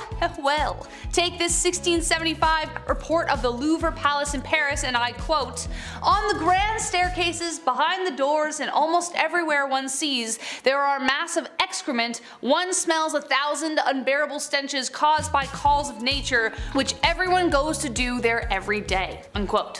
Things got so bad in other palaces, Henry VIII even had to decree that cooks in the royal kitchen were forbidden to work naked. Why were they working naked? I don't know. Or in garments of such vileness as they do. So as for my first point, I think I was born in precisely the right era. At number 3, feet painting. Now you would think that all of the super bizarre beauty trends of the past were from way back in the day, but you would be mistaken. We saw some strange practices in the 20th century as well, especially during war times. Back in World War II, a shortage of silk and nylon in America created a bizarre beauty trend. Because these materials were needed to make things like parachutes and uniforms for troops, tights were quickly disappearing from stores. Because this was such a huge staple in women's fashion, they got creative and created a beauty trend where women would draw pantyhose arrows in their legs, dye them with different colors, and try and mimic the look of mesh tights to create an illusion close to wearing stockings. I feel like if this happened in today's time, I don't think I would be that desperate to do that, and you couldn't catch me drawing or dyeing my legs for this. I think I'll just stick to wearing pants. Alright, so let's start off with Venetian ceruse. It's easy to recognize even if the name isn't. It's that thick white lead powder biddies used to whack on their face cement thick, something they've been doing since ancient Roman times. Queen Elizabeth I was known for her iconic white makeup. The Venetian ceruse made up of white lead and vinegar and applied to achieve a pale, smooth complexion that signified wealth. The beauty ideals at the time included bright, wide-set eyes, snow white skin, rosy cheeks and lips, and fair hair. Elizabeth I was known to use ceruse to hide her smallpox scars, and ceruse became so commonly used by many fashionable aristocratic women during the era. Yet, the toxic effects of lead absorbed into the skin didn't go unnoticed in that time either. And it's hard to when your skin becomes grayish and shriveled, and your face hair falls out, and your teeth start eroding away. Not subtle. So, because the makeup ate at the skin needed to be hidden more, with more makeup. In addition to ceruse, the beauty regime also included a face wash with eggshells, alum, mercury, and honey. The mercury also eating away at the skin, and the eggshells causing microabrasions to make that all the easier. In the 1700s, a famous beauty and aristocrat from Ireland died from lead poisoning due to her use of ceruse, or what was called death by vanity. Maria Coventry, Countess of Coventry. Its name is beautiful and has the same cloying sweetness and smell as its poison. Belladonna, aka Deadly Nightshade. This is the patron flower of one of my closest friends, so girl, this is for you. According to the Big Bad Book of Botany, The World's Most Fascinating Flora by Michael Largo, a drop of belladonna's poisonous extracts were historically used by assassins to kill their targets, and by women to dilate their pupils to look more seductive. The roots are the most potent part of the plant, but even one leaf can be fatal when ingested or exposed to. Yet Italian women who called it belladonna used Deadly Nightshade as an eye drop to dilate their pupils, which supposedly made them more attractive, or at least made them look like an anime character. Naturally, some poison in your eyeball can cause visual distortion and sensitivity to light, and if taken systematically can kill you pretty quickly. In the mood for a snack, how about some toxic dust pressurized into a cracker? Arsenic wafers. It's exactly what they were too, so if you didn't pop into your mouth whole, that thing would have the crumbling power of a Nature Valley granola bar. Sold under the brand name Dr. James P. Campbell's Safe Arsenic Wafers, the fact he put the word safe in there, you know, dicey. In the United States and Europe, these were little white chalk wafers that could treat a variety of complexion problems, such as skin tags, moles, freckles, pimples, blemishes, and also advertised to cause pale skin, which was oh so classy. In fact, the consumptive chic, aka dying from deadly disease chic, became an ideal beauty standard during the Victorian era, as victims of tuberculosis would become sickly pale and thin. Rich people saw that on the street and said, oh, I think I might steal that look. However, the way that arsenic worked was by destroying red blood cells, and thanks to the toxicity of arsenic, it could also cause symptoms like damage to the kidneys and nervous system, hair loss, and skin lesions called arsenic keratosis. The wafers were marketed as being safe, naturally, and while tolerance to arsenic can be built up in small amounts, arsenic is one of the most toxic substances with a median lethal dose of 13 milligrams per kilogram of body weight. To build an immunity would take scientific precision, not snacking on poison crackers you fish out of your purse. Number 7. Thirsty. After a trip to the public washrooms, you may need a drink of water to rehydrate yourself. I mean, come on. I know I could use some hydration after that. Sometimes it gets really sweaty in there. Well, it's a good thing that the Aztec cities had canals, and not just the kind of canals a small Italian gentleman drives a boat through on Valentine's Day, but canals that handled both transportation and irrigation. Aztecs knew just how important water was for life, but perhaps most unusual about the Aztecs is their night soil collectors, which honestly sounds like it's hiding something just in that name. Night soil. Basically, they were beta garbage collectors who used canoes to transport this night soil to farms for fertilizer. And yes, night soil is exactly what you think it is. Poop! But it's unusual for a civilization to be so conscious of where their waste goes. Don't believe me? Well, how about this summer we all get together, we all go up to New York City and take a dip in the Hudson River. Yeah, not many takers, didn't think so. They were doing their best with what they had. And if women don't find you handsome, they should at least find you handy. You know what I'm saying? Nothing like a beautifier that makes you into a terrifier. Gurad's Oriental Cream. Bonus points for that dicey name. Alright, so it's the 1920s and there's a popular beauty cream called Rads, and it's been on the market for decades. Regardless of the horror stories, you'd hear endlessly about it from all your girls. It constantly caused mercury poisoning from the calomel compound in it, which was no picnic to go through. Then, party on, you would develop dark rings around your eyes and neck, get bluish black gums that were jiggly like jelly, and lose teeth before dying from organ failure. Though women could wear the cream once or twice without ill effects, over time that definitely changed, but as mentioned, it was one of the products that just stayed on the shelves. The cream was available for decades, but the FDA started to regulate cosmetics in 1938 thanks to the Roosevelts at the House of Horrors event. Calomel was no longer allowed, which means I'll never experience a magic of a mercury-filled makeup or figure out what the color Rachel cream was supposed to be for this brand. Become skinny by inviting a parasitic man-eating worm into your body. It's the tapeworm diet. And since this is still around today despite being illegal, I want to take a moment and say your body is genuinely beautiful and there are thousands of other options before this choice. So the idea is simple and gross. You take a pill containing a tapeworm egg, and once attached, the parasite grows inside of the host, ingesting part of whatever the host eats. In theory, this enables the dieter to simultaneously lose weight and eat without worrying about calorie intake. Wrong. Tapeworms take hold in various parts of the body and also grow large in size, resulting in blockage in organs and potentially even death. So it's not like it's just vibing out in your stomach forever unnecessarily. Having started in the 1900s, this trend was the result of the whole 16-inch waist BS that made women break their bodies with corsets. This was an era of beauty equaling sacrifice, and sacrifices were most certainly made once the desired weight was achieved. To get rid of the now unnecessary parasite, dieters would employ the same methods as those unwillingly afflicted by the worms. In Victorian England, this included pills or special devices. One such invention, created by Dr. Myers Sheffield, attempted to lure the tapeworm by inserting a cylinder of food up the digestive tract. It comes as no surprise that many patients choked to death before the tapeworm was ever successfully removed. Some people still attempt this diet. In 2013, Today magazine reported a woman in Iowa bought a tapeworm online, swallowed it, and then had to go to a doctor for help. This trend wouldn't exist if society could get its crap together, which is skin bleaching. The issue of colorism and favoritism towards lighter skin has created a decimating global empire today worth more than $8 billion, profiting off of discrimination in today's beauty standards, and predicted to be $12.7 billion on the black market by 2027. This is made painfully obvious by literally every beauty trend we've discussed so far, and that we've covered in every video about beauty. Their goals are to be pale, pale, pale since the time of the Biazatines. In a study published in 2009, it was found lighter skinned black applicants were viewed more educated and had better work experience. And then in another famous study in 2011, it found darker skinned black women received harsher prison sentences than lighter skinned black women for the same crimes. So for many people, having lighter skin can mean the difference, how people treat them, see them, respect them. So as a result, we live in a world where beauty standards are often appropriated from people of color, whitewashed, regurgitated, only to be praised and adored then when previously laughed at and bullied. It tells someone that they're not beautiful unless they're pale. So as a result, skin bleaching creams, pills, injections, and other products come out, and they contain hydroquinones,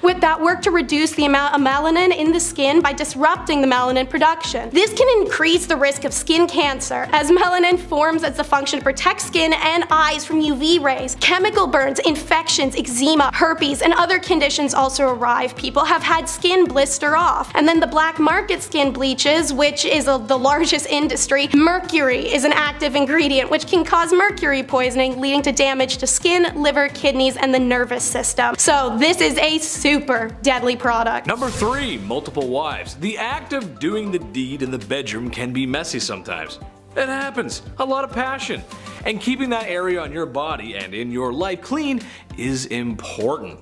Or so says my 6th grade health teacher. I don't know, I wasn't paying attention. But you gotta think back in the day how sometimes keeping that area fresh was difficult, especially because we have no self-control and we went a little crazy with it. Take for example that having multiple wives was a status symbol, and let me tell you something, they weren't sitting around waiting for the new season of Stranger Things. They were doing as they do on the Discovery Channel. Yeah, psych guys, I'm gonna actually talk about more eye getting poked. So this is Lash Lure, a new and improved lash dye that would stop you from putting mascara on every day. Take my money. First manufactured in 1933, it was a beauty salon exclusive and bragged of it leaving you with a radiant personality. The first adverse after effect was reported literally July that year. Severe dermatitis of the eyelids surrounding the skin and edema that almost began immediately after dyeing the eyelashes with the Lash Lure product. Complete relief only occurred after they removed all her eyelashes. 4 months later, 4 new cases of adverse side effects with Lash Lure that included vesicular eruption and marked edema, as well as choroidea. Okay, never mind, big words you guys. Their eyes were essentially bubbling and melting. It takes a year for the first fatality. reality, a 52-year-old woman who made the mistake of plucking her eyebrows before dyeing them. Within hours, her eyes swelled shut, then her fever went to 104, and after 8 days of agony and eyeball ulcers and decay, she died. Not only was there a rash, yes pun intended, of side effects from lash lure in 1933, but Franklin Roosevelt became president, and Roosevelt had a major goal to better public health. And in 1933 Chicago Fair set, he put up the House of Horrors, showing befores and afters of unregulated products' effect on people. One was a woman before and after being blinded by lash lure. Still, it wasn't until 1938 that the federal FDCA passed, which finally regulated cosmetics. The first product seized under the new law was lash lure, which was alleged to have been adulterated with poisonous or delirious substances, a coal tar preparation, and a bunch of other big scary terms. Last but not least though is radium girls. When radium was discovered and successfully used as a cancer treatment, people made the mistake of seeing it as an all-powerful health tonic, taken essentially like a probiotic. It became an additive in a number of everyday products, from toothpaste to cosmetics and even food and drinks. One such preparation, called Radithor, was simply distilled water with tiny amounts of the substance dissolved in it. You could just buy it in cases, you know, like go to Costco, that type of thing. Then came the tacky 1920s fads, and one was glow-in-the-dark water. The dials were covered in a special luminous paint, shone all the time, and didn't require charging in sunlight. It looked like magic. One of the first factories to produce these watches opened in New Jersey in 1916. It hired about 70 women, the Radium Girls, the first of thousands to be employed in many such factories in the United States. It was a well-paid, glamorous job, and since it was the most expensive substance in the world and a wonder drug, Radium Girls believed they were getting healthier as they worked, especially because they were told to lick the paintbrushes to point them. What an honor. Then came the symptoms: the toothaches, the fatigue, the nausea, the loss of taste, the infertility. Then came the first death, Molly Magia, 22, who died after years of agony and her doctor removing what was left of her jaw. Radium Girls dropped like flies after that. For 2 years, their employers ferociously denied any connection between the girls' deaths and their work, even when their commissioned study concluded the girls had died from their pain. They did multiple more studies until one gave them the answer they wanted. So the public continued to assume radium was safe in their beauty products and in their food. In 1925, Harrison Martlin's test proved conclusively radium had poisoned the watch painters by destroying their bodies from the inside. In 1927, attorney Raymond Barry agreed to accept this case, but many of the watch painters had just months to live and were forced to accept an out-of-court settlement. Still, their experiences made the issue of radium safety front page story across the world, so even if the United States Radium Corp denied its role and women continued to get sick and die for 11 more years, it wasn't until 1938 when a dying radium worker named Catherine DeWolf Donahue successfully sued Radium Dial Co. over her illness, and that issue was settled. Number 10. Spitting.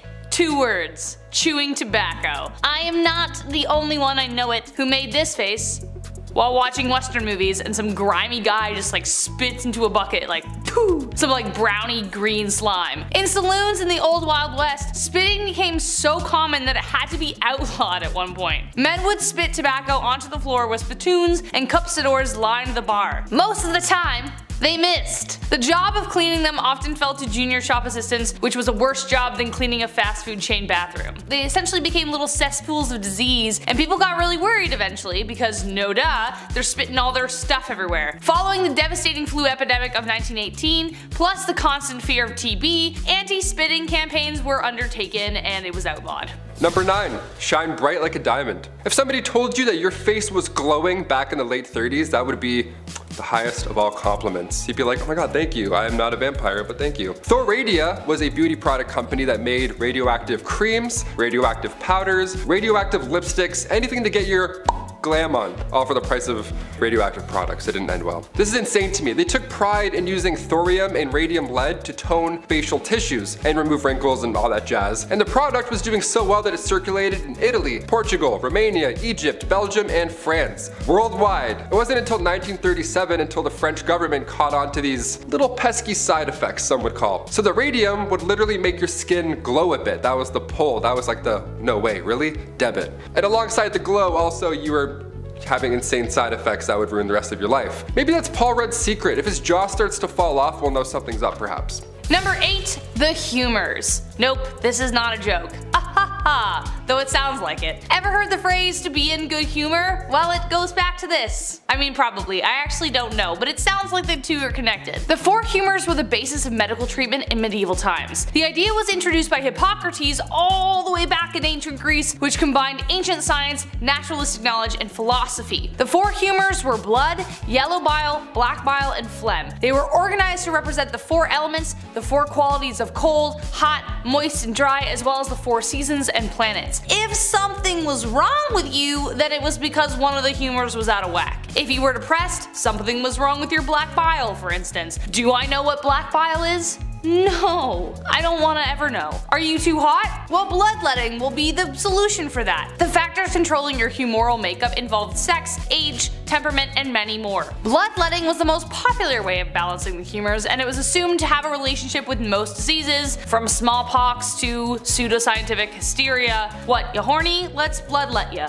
Does the sentence dysfunctional hair removing cream raise alarms in you? Because it does in me, and apparently the FDA, it's Kremlu. Advertised as perfectly safe and somehow permanent way to remove hair, this cream actually poisoned the user instead, like everything else on this list. And while women mostly applied it to the upper lip, the problem showed up literally everywhere on the body, according to historian Gwen Clay. Now, women lost their hair all over their bodies, as well as suffering paralysis and even damage to their eyes, she written. So, one of Kremlu's active ingredients was thallium acetate. Thallium was also used as rat poison and has since been banned in the US due to how toxic it is to even people and animals exposed accidentally. Kremlu didn't stay on the market, but it was no thanks to the FDA. The Journal of American Medical Association, which in 1932 described the product as a viciously dangerous depilatory, led to the diagnostic fight against Kremlu by publishing a series of articles about its effects. Women who suffered side effects of the popular product sued the company, forcing it into bankruptcy in 1932 after winning more than $2.5 million in damages. But the FDA, when consulted, could only refer to the JAMA's work, and Kremlu didn't qualify as a drug, and the agency didn't have power to regulate cosmetics yet at the time. Number 6.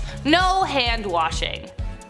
I don't know. Believe it or not, washing your hands as a doctor before doing anything was a controversial idea. Today, especially due to the last 2 years, we all have a tune we sing while washing our hands to ensure we're lathering for like full 20 seconds. We've all done it. But when doctors discovered it was their fault people were getting sick, they didn't rejoice, they got offended. The whole conversation started because of a man called Ignaz Semmelweis. He was studying the differences between two birthing hospitals, one run by midwives, the other by doctors and students. The mortality rate at the latter was way higher than the other. They were dying from something known as childbed fever, more closely known as sepsis. After a series of trial and error, he hypothesized that it was because the students were touching cadavers and then touching the mothers. He then made them clean every tool in their hands with chlorine solution, literally the best thing to kill germs, though he didn't know that at the time, he just assumed it would work. Well, wouldn't you know, mortality rates improved significantly, but when he tried to enforce his findings, doctors were upset they were being blamed for the deaths. He ended up getting fired over it and eventually thrown into a mental asylum near the end of his life. Considering what we know now, that's rough. Number 5. Dark dental days. Dental health is important. We have the charcoal toothpaste trend that I myself even hopped onto recently. But why are we even doing it? Do we know? Other than it's on TikTok? Well, it helps remove stains, but aside from that, there's no hard evidence that this is the next best brushing method. We do it because it's popular. It feels like we're missing out on something. Well, Queen Elizabeth I apparently had a pretty strong desire for a Mars bar too, but back in the day, they didn't have TikTok. Brushing wasn't cool, nor was it perfected in any sense. The Queen's teeth became riddled with cavities. Her teeth straight up began to rot, and subsequently turned black. But seeing as she's the literal queen, people wanted to be just like her in any way. She started a short-lived trend where women blacken their teeth on purpose just so they would appear rich enough to afford sugar. That's wild. That's like me walking around in a neck brace being like, oh yeah, I crashed my Lamborghini. I totally have one of those. Number 4. Arsenic. I think they were confusing this chemical with Accutane, which is a chemical we use today to treat acne, but for a while, arsenic wafers were used.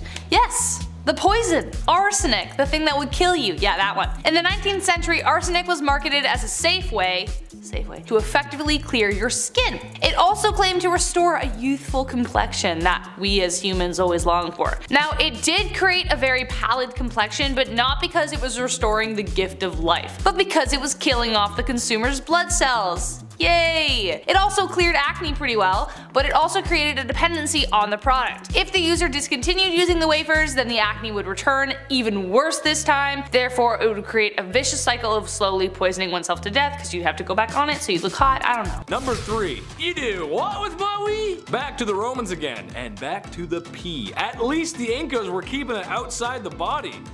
I guess. Romans wanted a clean mouth, and there wasn't any minty fresh mouthwash to reach for. So, what do you use? Wee. Lots of wee, specifically Portuguese wee. It was just the most sought after. Now, I'm not a doctor, but I feel like there was more wine drinking than water drinking in Rome.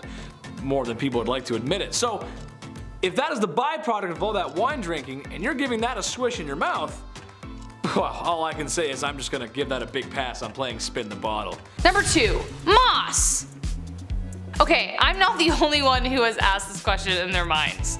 Periods. How in the heck did we deal with them without pads, tampons, Diva cups, and Midol? I don't know. How? Well, it doesn't look good, folks. It took a lot of trial and error to get us where we are now. The first disposable pads only came onto the market in 1888. Like, what? Even earlier prototypes of menstrual cups were made out of aluminum or hard rubber. But you may be surprised to learn that moss was a common resource. Yeah, the thing you see on rocks and trees. Cloth and cotton weren't enough, so they resorted to using moss to help absorb ant flow when she came by. It could have been grabbed from anywhere. Although we know that moss isn't the most hygienic of materials, as it could be grabbed from anywhere, as I just previously stated, a rock, a tree, who knows. Physicians believed it had antiseptic properties. They even used it on the battlefield to stem the flow of blood. Menstruation at the time was considered a sign of witchcraft, even though it happened every month. Poisonous and dangerous at the time. Okay, I know desperate times call for desperate measures, but like, they reused it. They didn't throw it out after. Ugh.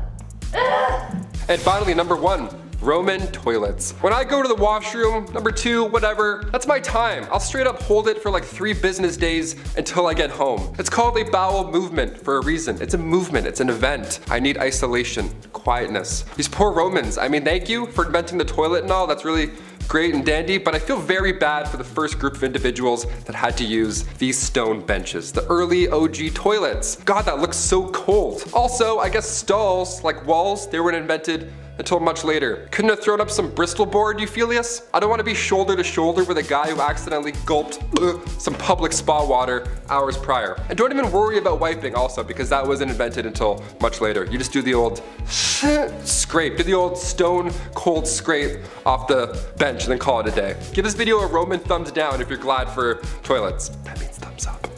In 10th place, we have how to cure hair loss. So while technically this is a top 10 list, I might be cheating that a little bit today. When I was doing my research, I came across so many different ways throughout history of attempting to cure hair loss that I knew I just had to share them with y'all. So there was no way I was gonna limit myself. Let's start off with 50 BCE Rome. So Romans who experienced hair loss tended to rub myrrh into their scalps, which sounds simple enough until you learn that other Romans tried a more drastic remedy, which involved burning a donkey's genitals to ash, which was then mixed with the urine of the person losing their hair and applying that mixture to the head.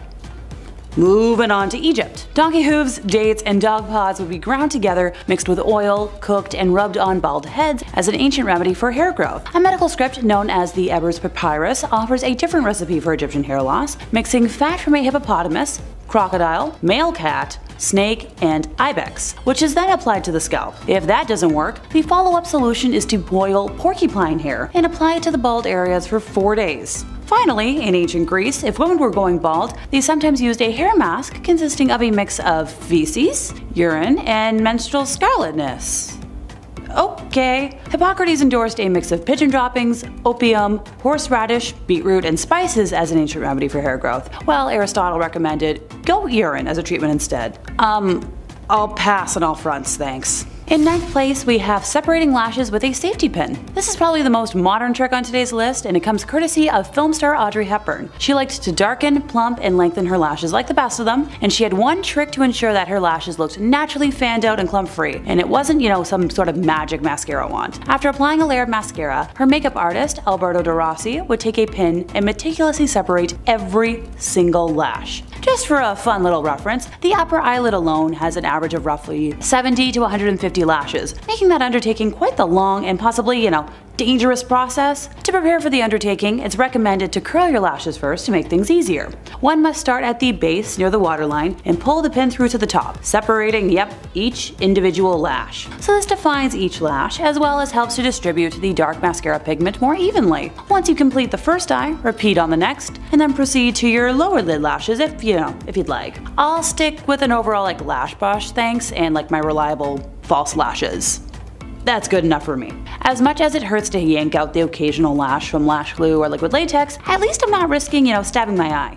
Trust me, I'm a heck of a klutz. In 8th place, we have geisha beauty. So during the Heian era, geishas would blacken their teeth using a mixture of oxidized iron fillings steeped in an acidic solution. One of the main reasons for this practice was the fact that for hundreds of years, pitch black objects were regarded as immensely pretty, and unlike the Western ideals that folks like myself have been raised with, that's just how things were there. The women used to remove their heavy makeup with a nightingale poop, which apparently did wonders for their skin. The active chemical in the bird poop is guanine, which allegedly cleanses the skin and rejuvenates it. Now, geishas aside, back in the day, the beauty of Japanese women was often judged on the basis of their hair length, and the ideal length was considered 2 feet below their waist. I don't want to think about how long it would take to brush hair that long, never mind the hairballs that would form. Or mats.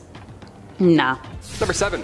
Deodorant. Before the Old Spice guy was born, what did people even do to smell good? What happened? Deodorant was actually first introduced to the public back in the late 1800s. It was called Mum. It was a cream that used zinc oxide. It was stored in a metal container, nothing like Speed Stick at all. It wasn't discreet or anything. It was bad. But ancient Egyptians, even worse. They had to use ostrich eggs when it came to smelling good in the pits. They made perfumes as well and were among the first to use any type of deodorant, so that's a pretty good start. Thank you. Thank you so much, ancient Egyptians. Hence the ostrich egg factor. They had to start somewhere. They mixed a little fat, tamarisk, tortoise shell, and then nuts, and bam, there you go. You're ready for the day. Just pop it on. Another method was a little more yummy than the ostrich eggs and nuts method. Egyptians would use porridge balls. Yeah, flavored porridge rolled up and securely tucked under your arms. Honestly, that seems like a better alternative. Sometimes when you put antiperspirants or deodorant on, it gets it all crumbles apart. It's like feta cheese all of a sudden. You're like, what happened to this stick? I would rather have porridge balls than just call it a day. Boom. In 6th place, we have Egyptian makeup. Look, everyone knows about ancient Egyptian using kohl around their eyes to shield against the sun, deter flies, and overall just look stunning. Personally, I very much still appreciate the practice, along with my collection of eyeliner pens. I currently have 4 black ones on the go for reasons. If you don't believe me, here are the 2 I have on me that I used to touch up this makeup with before I started talking today. But what you might not have known was that crocodile dung mixed with donkey's milk was used by Cleopatra as a face mask. She also famously bathed in milk with rose petals for hours, which honestly, goals. Cheeks were blushed up using a mixture of clay and crushed beetles, which was something also done later on by Queen Elizabeth I to get her memorable red lips. One of the most popular cosmetic ingredients in ancient Greece was olive oil. According to legend, a Greek cook named Calamus invented soap by mixing olive oil with wood ash from Mount Sappho so it could be used for cleaning utensils at sacrifices. However, when he washed his hands with this mixture, his skin became soft and smooth. It was clear that olive oil had cleansing and beautifying properties. So you're telling me that my big fat Greek wedding lied to me about Greeks using Windex for everything? Curse you, Hollywood. In 5th place, we have a dimple machine. In the 1930s, dimples were considered to be one of the most beautiful accessories any gal could have, leading to Isabel Gilbert inventing the dimple machine in 1936, which promised to give you dimples. This contraption, also referred to as the dimpler, consisted of a chin strap that held 2 soft rubber dimple indenters in place, one on each cheek. The strap had a coil that created pressure and was described as very uncomfortable, and the dimples left your face within a few hours anyways. Jeepers, I guess a lot of folks really wanted to look like Shirley Temple, which is fair. She was pretty adorable. I feel like nowadays, thanks to the interwebs, we have a lot more folks that we can decide that we want to look like. Personally, I'm a mix of wanting to look like my celebrity crush and a Bratz doll, or a Barbie depending on the day. In 4th place, we have hair secrets. Alrighty, let's spin the wheel to see where we're starting with this one. Ah, grease. Alrighty, to achieve blonde hair, which was highly coveted, women would drench their hair in vinegar to bleach it, which would lead to, hair loss and thus the popularity of wigs. Something I didn't know before today was that in ancient Egypt, only women from higher classes were allowed to have long hair. Enslaved women had to cut their hair very short, and the hair cut off was often used for making headpieces for the aristocrats. Before hairspray was invented, women used to use lard to keep their huge wigs in place. There were many times when rats jumped on women's wigs from the smell of the lard. Okay, that's a big no for me. Sure, I attract the occasional flies with the amount of hairspray that I wear when I curl my hair, but that's plenty. Modern sidebar: during the World War II days, women had to make do without wax and used sandpaper to remove unwanted body hair. Yeah, I'm shuddering. Number 3, the George Costanza. Today, every girl wants those long, luscious locks. No split ends with healthy hair and just a radiant glow. But women in ye olde Europe were after the chrome dome kind of look, if you know what I'm saying. They had their hair pulled back, revealing a large portion of their forehead. Hey, look ladies, not that there's anything wrong with balding. It happens. I'd be very ignorant to say that it might happen to me too. It could. When I get old, it'll probably happen. I actually know a guy who's balding right now. Shout out to him. It's just strange how something that could be considered not beautiful today was all the rage back then. Queens literally sat down on their chairs and said, "Give me the George Costanza look, please. I'm feeling like a real winner today, Jerry." In second place, we have the uses of baths. Nowadays, I know I personally love a good bath to relax, aching muscles or just decompress. But history wasn't always that way. Vapor baths have been described as similar to a modern-day sauna, with unknown vapors that claim to cure all kinds of ailments. Sadly, the Victorian era bath ended up burning more people than actually curing them. Next up, we have the crocodile feces bath. The Greeks and Romans apparently found the best way to fight wrinkles and lines was by collecting the feces of the crocodile and having a bath in it. Apparently it reduced aging to quite an extent. I'll stick with my Epsom salts and Lush bath bombs. Thanks! In first place, we have methods of obtaining pale skin. I'm very grateful that my snow white complexion is quite natural, thanks to my German-Irish mutt heritage, but for those who wanted it, here are some ways not to do it. Going back to using olive oil for everything, apparently if you combine it with white lead, it can be used to lighten the skin tone. Although this made people's faces visibly lighter, the women who did this were also subjected to death by slow lead poisoning, which was, absorbed into their skin. Lead used to be used for a lot of makeup, and while it was efficient, it was also pretty dang deadly. Speaking of deadly, around the 6th century, aristocratic women, in a haste to develop that pale, death-like pallor, which was very famous in those times, used to drain their bodies of all their red fluid, one drop at a time. Well then, that explains why everyone was so weak and tired all the time. But geez, don't waste that elixir, make sure you're donating it to your friendly neighborhood vampires. A common way to remove freckles and tans and achieve that flawless pale complexion was by using lemon juice mixed with sugar and borax on the face in the 1890s. And once again, for that eternal facial glow and skin bleaching, more modern women would wear a face mask taped to their faces while they slept. I would never be able to sleep if I tried that. In less lethal practices, those geisha women I mentioned before used rice flour powder based paste as a foundation. Hey, now that's something I feel like I could try and not risk my health with. Kicking off the list at number 10, hot topics.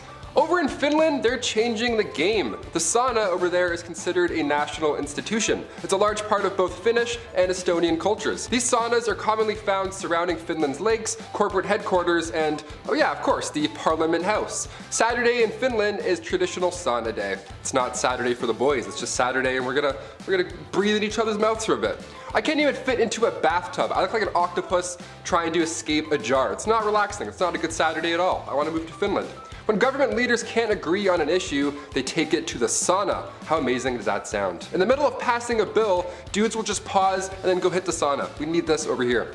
Finns describe the sauna as a secret weapon behind their diplomatic advances. Director of the Finnish Employers Confederation described the ritual saying that it's easier to discuss problems openly. It's like when we're doing a presentation in class, they always say to imagine everybody naked. Well, this was just that scenario played out in real life. Take away the briefcase and tie, you're just a naked dude sitting on a bench talking about inflation. Kind of an odd picture when you think of it. Number 9, the outhouse.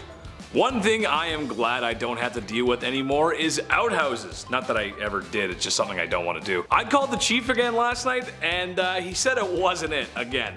Outhouses have been around for a long time. Technically just a hole in the ground where the business is done, it wasn't until later a small wood shack was built around said hole, and then it became an outhouse. Because the design of the outhouse is quite simple, there is a few design flaws that really just don't make any sense. Okay, yeah, it had to be built away from the house, as it is a pit full of refuse that exit a human being, but it's also built away from your house, so if you gotta go bad, I mean, you gotta go bad, you might not make it. This also is not so fun if you live in a place where it's cold, and you have to dress just to take a leak. But really what is the craziest thing is that after a certain time, that hole is going to fill up with an unholy godliness I wouldn't wish on my worst enemy. And now you gotta move it somewhere else. I know they wouldn't fill up that fast, but after a few years living in the same place, there'd be a few holes everywhere, and that's just not good decoration, is it? Not to mention, if you were living in the time of the expanding West, an unseen rattlesnake or scorpion could make the potty time your last. I'll just stay indoors, thanks. Number 8. There's not a Visine for that. Does anybody else sneeze when they look at the sun, or is that just me? Do I have issues? I have a handful of allergies, and one of them apparently is a star. That's neat. My eyes are literally always dry. I think I forget to blink. I'm not really sure what's going on, but today there's a Visine, luckily, for everything. Eye drops are common, but written in the oldest book of medicine, the Ebers Papyrus, chock full of ancient Egyptian medical recipes, it contained old optical treatment. Even in Egyptian artwork, you can find ancient cataract treatments. British archaeologist Austin Henry Layard found these clay tablets from ancient Babylonia around 625 BC, and treatment for dry eyes was a little different than today. Today all you have to do is and you're good. Back then, you had to get chemicals from plants and then mix them with prayers. Good game, good luck. One ancient tablet described the treatment of the time, saying, if a man's eyes are affected with dryness, he shall rub an onion and then drink a beer and then apply oil to his eyes. Just mix all that put it in your mouth, and then thou shalt disembowel a yellow frog mixed in its gall and curd and applied to its eyes. I don't even know what the f that means. Like, imagine getting that on a prescription. You're like, a yellow frog? What? Number 7. Mice flavored toothpaste. It's ancient Egypt. Life is great. You got the pyramids, you got the Nile River, and you got some guy who claims to be a doctor and he's pulling out the brains of your last king through his nose so he can be mummified for the afterlife. That's just awesome. Just another day under Ra's warm sand. Egyptians just knew how to live, and they knew dental hygiene was important. So they came up with toothpaste. Sore tooth? Try this toothpaste. What was this toothpaste made of, you ask? Well, it was made of crushed mice, of course. Oh, God. I mean, here I am thinking that just some herbs crushed up with some water would be fine to eliminate bad breath, but after all, having nice teeth and nice breath is sexy. So the Egyptians took some mice and they crushed them up with other ingredients in what must have been the most foul and rancid concoction this side of the Nile River. Just go ahead, put that goop in your mouth. You'll look okay, you'll look great after. Oh, just brush it on there, smells great. Oh, that's amazing. Number 6, the Great Stink of 1858. It's one thing living through a pandemic, but at least we're not living through something called the Great Stink. Yeah, the Great Stink of 1858. Who was responsible for this? What did you eat? What happened? Well, this was an event in central London and it lasted for a few months. In the summertime too, which is just great for great stinks. It was so hot and dry that the Thames dried up, leaving just sewage, just all that gross you can imagine. The smell was so bad, Parliament had to close for an entire day. I want to know who the first guy was to be like, you know what? Nah, I'm going home. This sucks. This sucks. Good call. In order to continue work, Parliament had to soak the curtains on the riverside of the building in lime chloride just so they wouldn't be sick. They had to soak it in chloride to be like, that's better, it's better, we think. They were on the verge of moving their entire operation to Oxford. That's how bad it was. Members of the committee were quitting their jobs. While this sounds all bad, hundreds of tons of limes were being discharged into sewers to help the smell. So if you had a stuffy nose in July 1858, you could have made 1,500 pounds a week just messing around with limes. You missed your shot. Number 5, the human flytrap. This is honestly so five-head. A brilliant play. Might be one of the best moves I've ever seen. Have you ever been to a picnic with a nice sandwich, some fresh crisp potato chips, and an ice cold lemonade as you sit on a warm blanket, enjoying the view just over yonder? When all of a sudden you are attacked by a swarm of bugs that just ruin the vibes, and now you don't even want the sandwich. Who made this lemonade? It's so bitter. I don't even like chips. The pharaohs of ancient Egypt felt the same way, except they had a great way to deal with it. Simply take a few of my servants and slather them in honey. place them away from our royal picnic, and bada bing, bada boom, you got no more flies bothering you or your sandwich. This honestly sounds completely cruel, and at a time when hygiene in general wasn't great, how did they get all that honey off? Sure, a dip in the Nile will get rid of most of it, but you'd probably just glaze yourself for a crocodile's lunch. Honey would get stuck in places where the sun don't shine. And just like shame, you can never really wash it off. Number 4, ancient sunscreen. As soon as summer comes around, game over, honey. I burn so easily. I have freckles for 2 days, then the rest is just red and just bad, all bad. That's why I'm a fan of winter. I don't have to keep applying sunscreen to my face all day and feel like I'm about to faint. But how did Egyptians beat the heat in ancient times? They didn't have Banana Breeze SPF 35. What did they do? Well, ancient Egyptians valued their skin as a symbol of beauty. You think your morning skincare routine requires a lot of work? Yeah, buckle up. Their routine was written on a tomb wall and also scrolls.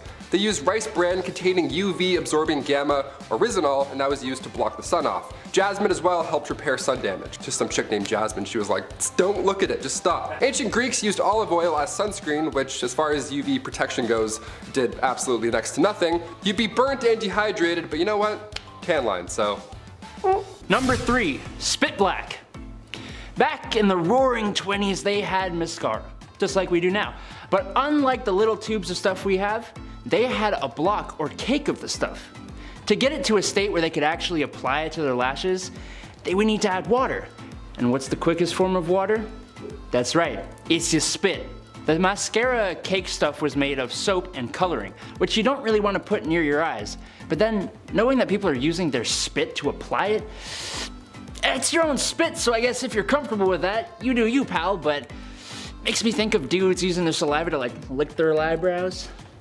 Ick. Number 2, ancient socks. Somebody got me socks as a gift over the holidays, and let me tell you, still the best thing you can get. Socks and lip balm, you can do anything you want. Game over. Socks in ancient Greece were not the right and left neon green athletic socks that you have today. No, not even close. Socks came around in the 8th century BC, made fresh from, you guessed it, animal hairs. Yeah, it was gross. This actually led to Romans tying animal skins around their feet and then tying them up. Cut to the 2nd century AD in ancient Rome, the sock game got real. Romans began using fabrics instead of animal skins, and it was softer, lighter, and all that jazz. And then later on in the 5th century, socks were worn only by the most holy. Socks were associated with the church, they were considered a symbol of purity. Yeah, you heard it. Socks would go all the way up to your leg, a little different than the New Balance ones we have now that just go up to your ankle that, you know, fall off when you're halfway to work and then make you really upset. I have one right now, I'm gonna go figure it out. Number 1, heavy stomach. We as humans need food and water to live. Water honestly being number 1. I mean, I could eat a little bit more, but water's more important. But it is what it is sometimes. People in the past had no choice but to build water pipes out of lead. Sure, maybe it wasn't common knowledge that the lead was toxic, but a lot of people did know. So that's why all the cities that sparked up during the Industrial Revolution were built with such. Lead as a material did make sense as it was cheap and easy to use, so that simply outweighed the health risk of lead poisoning. Lead was a common material in other products as well. But when your drinking water is supposed to be fresh, maybe it's time to spend a little more so we don't end up, spending a lot more on healthcare for lead poisoning. After years of being underground, the pipes corrode and leak toxins into the water stream. It's why in older cities, a lot of time and money is spent today replacing old pipe infrastructure. To me, it's a classic case of, let somebody else deal with it, I'm sure it's fine. Well, I'm off to go work in a completely safe asbestos factory. I'm sure there's nothing wrong or bad in there. In 10th place, we have crocodile dung baths. When I picture taking a bath, I'm picturing my off-white tub, a generous handful of Epsom salts, and maybe a lush bath fizz if I'm feeling really fancy. But also not always, because cleaning the tub after that is a chore in itself, and I'm normally only taking a bath instead of a shower if I'm really exhausted. So, right now. Many different animal products and byproducts have been claimed to work wonders on the skin, but this one might be up there with the grossest. In ancient times, the Greeks and Romans used a special ingredient in their body-toning mud baths: crocodile excrement. Full-body bathtubs were filled with a mixture of earth and freshly harvested feces, which was also used to make anti-aging face masks. They believed the reptile poop would dramatically slow down the aging process. I'm terrified of the creatures as a self-preservation rule, and this is definitely something that made me want to hurl. Look, all I knew for today about crocodiles, other than just how scary they are, is that they share the osteoderm trait with dinosaurs, and I'd like to go back to just knowing that. Thanks! In 9th place, we have pearl powder in China. So some historians and beauticians suggested that the concubine turned Empress Dowager Cixi, who ruled for 47 years in the 19th century, popularized Chinese pearl powder for its beauty benefits, since she was widely recognized for her leadership as well as her beauty. The pearl powder is rubbed onto the face and is said to promote brightening, exfoliation, and anti-wrinkling. Many of these pearls are cultivated along China's river basin in the Shanghai area, and are ground into a powder to be used in beauty treatments. After 3 to 4 years of cultivation, oysters grow to about 10 inches long and are harvested by fishermen. Now apparently this routine is still used in today's society, and I'd love to know in the comments if that's true or not. In 8th place, we have How to Stay Pale. I'm thankful my pale complexion is all natural, and while I've been tempted a couple of times in my life to maybe tan it, I managed to avoid temptation. Last summer was probably the most I've considered tanning, only because I was getting horrid sunburns from my day job at the time, and considered evening them out for other work purposes. Not that having tan skin is a bad thing by any means, but I'm perfectly content being a Snow White knockoff. By the time Elizabeth I sat on the English throne, her subjects associated color in the skin with those who engaged in back-breaking labor outdoors. The whiter the skin, the richer you could appear. Since human beings naturally have a bit of color, the beauty treatment back then was to apply a powder made of white lead, calcium carbonate, and hydroxide to every inch of exposed flesh. Poison in a bowl. That powder introduced toxins over time that caused various side effects, including skin inflammation and baldness, leading to a couple of different wig trends, which I promise I will touch on. To further emphasize the pale skin, by the late 1800s, some women would use a blue or violet pencil to trace their veins to make their skin appear paler. Hey, I've used liquid latex and eyeliner for a lot worse, so I can't really judge that part at all. In less lethal methods though, some ladies created a toner out of strawberries and wine and slathered it on their skin to help keep their porcelain complexion, and now that's something I'd try. Hey, I've heard a lot about the health benefits of wine, and I'm not opposed to experimenting. Number 7. Victorian Laundry Day. You spill some mustard on your shirt today, that stain will be gone by the time you get home. We're pretty advanced when it comes to quick stain removal today, but like the Romans, which I'll talk about later, it wasn't always smooth sailing. Take the 18th century for example. When Laundry Day came around, it was an event. It was like an ultimate chore. They had to take daylight in consideration and plan their washing days, as in more than one. The Victorian era was exhausting. They would soak their clothes overnight, then the next day would be spent soaping them up, boiling them, rinsing, soaping again, rinsing again, maybe soap one more in case there's too much pee-pee, and then rinsed another time, wrung out, mangled, laid out to dry. Hence the sunlight timing, starched and then slowly ironed.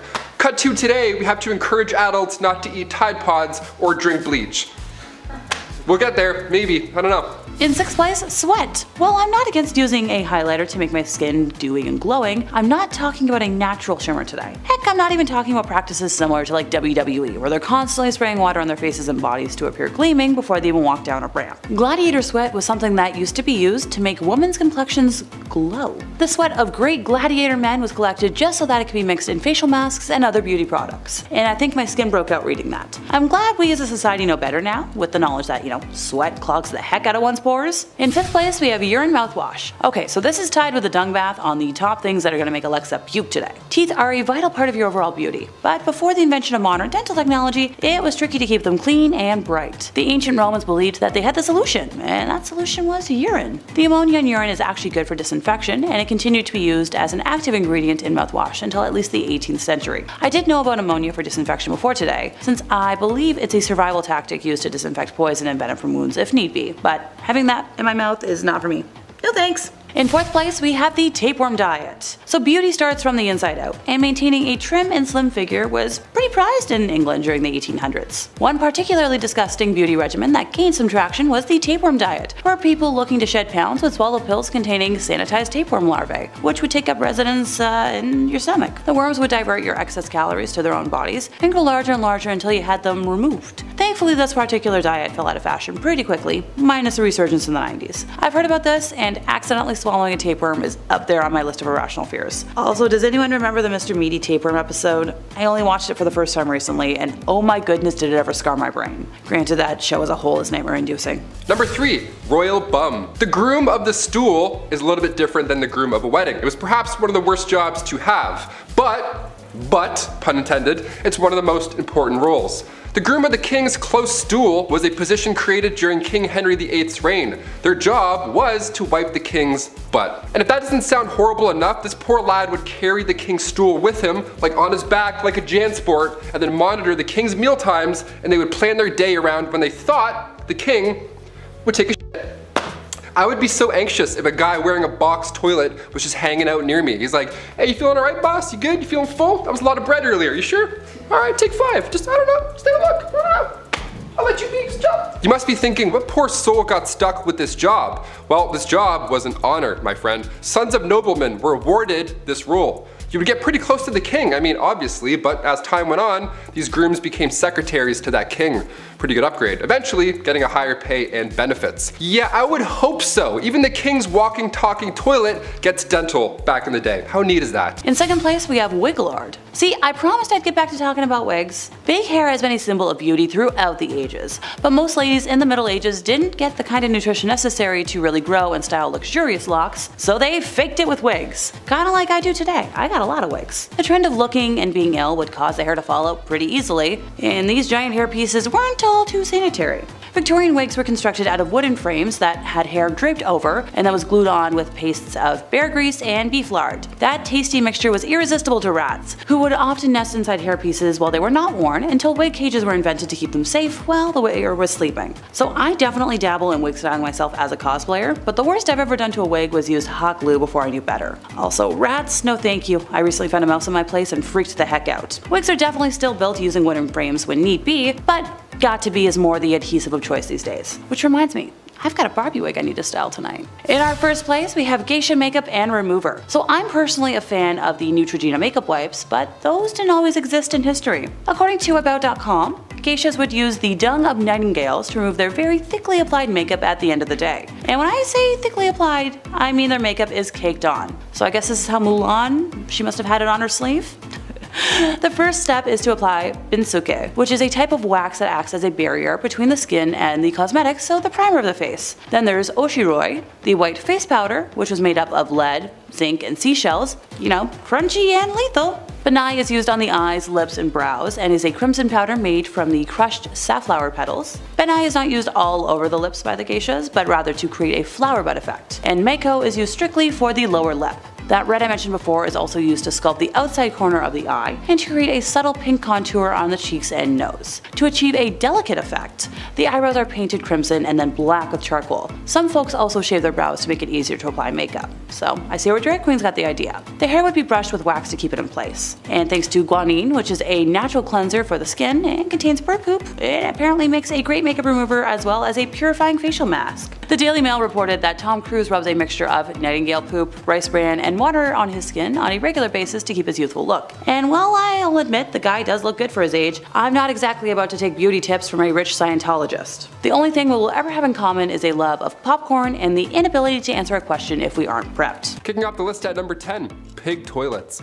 Yeah, we'll start off with a nasty one. Look, we're on the part 6 now. We're talking about some ancient hygiene practices. It's gonna get gross, it just has to at this point. I've talked about Roman toilets, horsehair dental floss, so now we gotta dive into some yucky stuff. Pig toilets began around 200 BC in China, and these pig toilets were actually pretty common. You would just go to the washroom over top of a pig pen. It's pretty straightforward. It's pretty awful, but also it's all they had. It's pretty awful, but I would say it's worse for the pigs. Definitely worse for the pigs. The pigs would eat the waste because it was mixed into their food. They couldn't tell the difference. Ugh, horrible. This was one of the few options to manage waste, especially in areas where plumbing wasn't possible. I talked about pigs going to court in a recent Bumblebee video. If I was a pig, I would be pressing charges left, right, and center after this. That's so disgusting. We're at number 10, and I want to puke. Nice, buckle up. Number 9, water closets. This one sounds fun. A closet full of water. What a blast, pun intended. Back in the 1800s, all over Europe, our modern day version of the bathroom came to life. Thankfully, I'm very glad this happened. If it didn't happen, it'd be a little bit different nowadays. It takes 2 things to have a water closet. A home big enough for a room purely devoted to waste, which is amazing. And of course, running water, that definitely helps. Sir John Harington, godson to Queen Elizabeth I, was determined to invent what we now know as the basic toilet. Back in 1596, he created this idea, and people actually made fun of this guy for spending so much time working on a useless device. Yeah. The more we know. Cut to 200 years later, another inventor by the name of Alexander Cummings reworked the water closet, added an S-trap, the little valve between the top and the bottom parts of the bowl, and now we're on the right track. Then a couple years later, in 1777, Samuel Prosser applied for a plunger closet patent and got it. A year later after that, Joseph Brahma enters the toilet game, adds a valve on the bottom, an old school ball cock. So we're getting there, slowly over time. Different inventors are bringing their new ideas in, all so that we can go and take a shit. Brahmin was a sailor at the time, so his water closet was often used on ships of that era. Today we have toilets that flush automatically. Once you get up or move around, the sensors think you're done, and then they blast away. If you stand and wipe, good game. This thing's gonna be making noise all day long. Number 8. Bald face. In another video on things too woke for this era, I talked about how it was once cool to have no hair on your face at all. I can't grow any facial hair, so this reaches out to me. This is good. I like this. I like punching in on this fact. Well, Queen Elizabeth I was the first to bring this idea into Western culture. She influenced women to completely pluck their eyebrows, and on top of that, they would also shave their hairline back as far as they could, so their faces would be as large and as big and bright as possible. Just right there, like the big moon.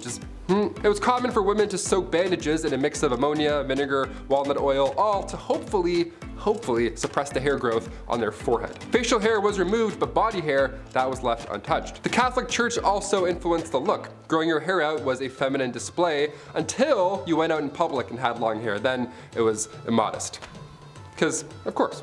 Number 7, mouse skin eyebrows. Okay, Stuart Little, if you're watching this, skip to number 6. You don't want to see any of this, alright? Trust me, it's not good. Back in the 1800s, as I mentioned earlier, the cosmetic game was harsh, to say the least. The eyebrows too, they had a rough go. Eyebrows were completely plucked off back then in order to make the forehead bigger. Yeah, you need that 1800s 5 head. That's the trick, apparently. Imagine if I shaved my eyebrows off and then painted my face like pale white. Honestly, I'd do it for the clicks. I'd do it for you guys. This 5 head look didn't last forever, thankfully, but for a hot minute it almost got worse. In the late 17th century and early 18th century, these leading ladies would shave off their eyebrows and then they would glue on mouse skin to replace them. Like a band-aid, only horrible and stinky. Since their face was freshly painted and the glue game was weak, they would have one shot only to stick these puppies on. You just gotta eyeball it and hope that it works and that it looks in the right spot. I don't know. You put them on too low, you're gonna look upset all day long. Eyebrows are angry sisters, not angry twins, okay? Remember. Number 6, breast bags. There's a neat term, breast bags. Let's bring that one back, see if it sticks. Now, contrary to what I just explained over at point number 7, women, more often than not, didn't wear undergarments in the Middle Ages. Up here, at least. But in 2008, at Austria's Langborn Castle, something that resembled a modern-day bra was discovered. It's believed that only higher-ups, ladies of nobility rather, were the only ones who had the privilege to wear these breast bags, or breast cups. I say breast bags, sounds a little funnier. We have bags of milk in Canada, so you know, I'm connecting the...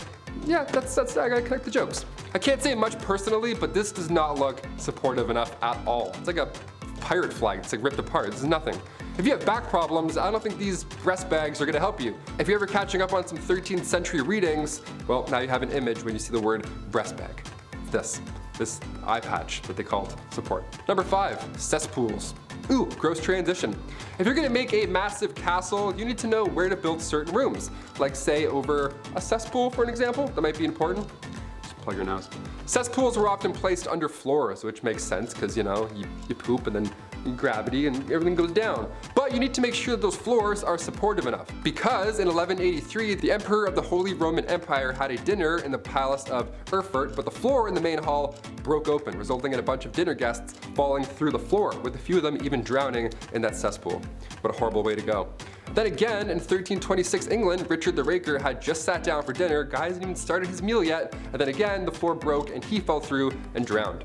I'd say chamber pots were safer, definitely, but when it comes to waste, honestly, just out of sight, out of mind. Just get that away from me. Literally, pun intended. Number 4, towels. I'm pretty picky when it comes to towels. I always have to have way too many just ready to go at all times. You know, in case I want a bath, in case I want to have 2 baths in a row, you never know. Today we have nicer towels at hotels than anything, honestly. We all know somebody with a Bahia Principe resort towel in their closet, and you're like, really? Really, you thief? Okay, I'm telling. Around the 1800s, flour sack towels were the best you'd get. Now around this time, suppliers were packaging flour and other foods in these cotton sacks. This saved big time on barrels and eventually they were cut into tea towels.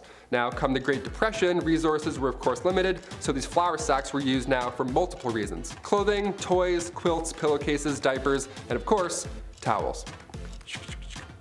Wouldn't feel too good on your back, not at all. Number 3, acne. Ancient Egyptians came up with an interesting method to getting rid of those pimples. Now, this was long before Dr. Pimple Popper was ever a thing, and physicians back then discussed pimples as such. Ready for this?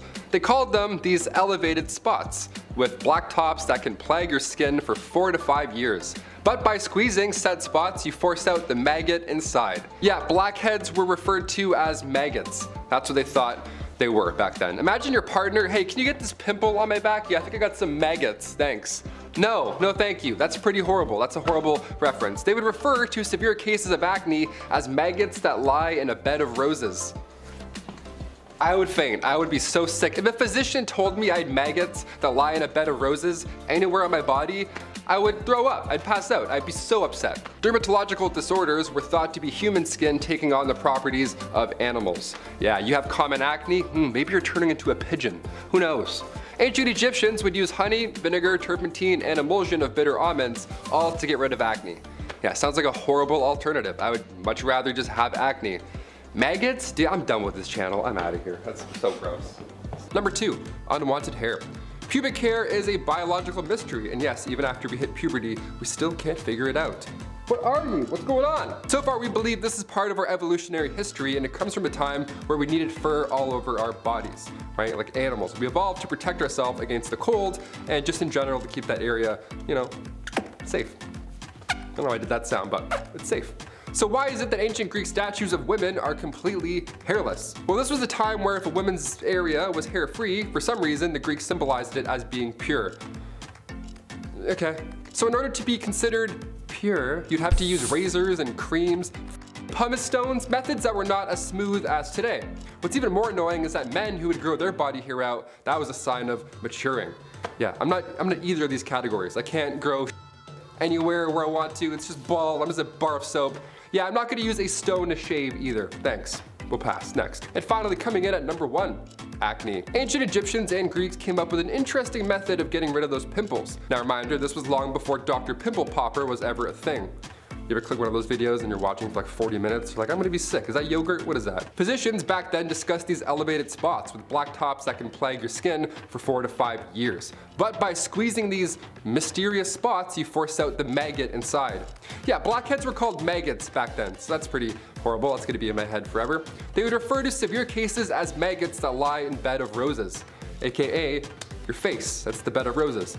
If a physician told me I had maggots in my face, I'd faint. Teeth worms and maggots, like just brush your teeth and wash your face and then avoid all that smoke. These disorders were thought to be human skin taking on the properties of animals, so that's pretty wild. So ancient Greeks and Egyptians would use honey, vinegar, turpentine, and emulsion of bitter almonds to solve that problem.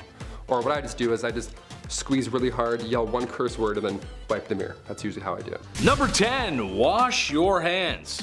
No, seriously, go wash your hands right now. When was the last time you washed those filthy mitts?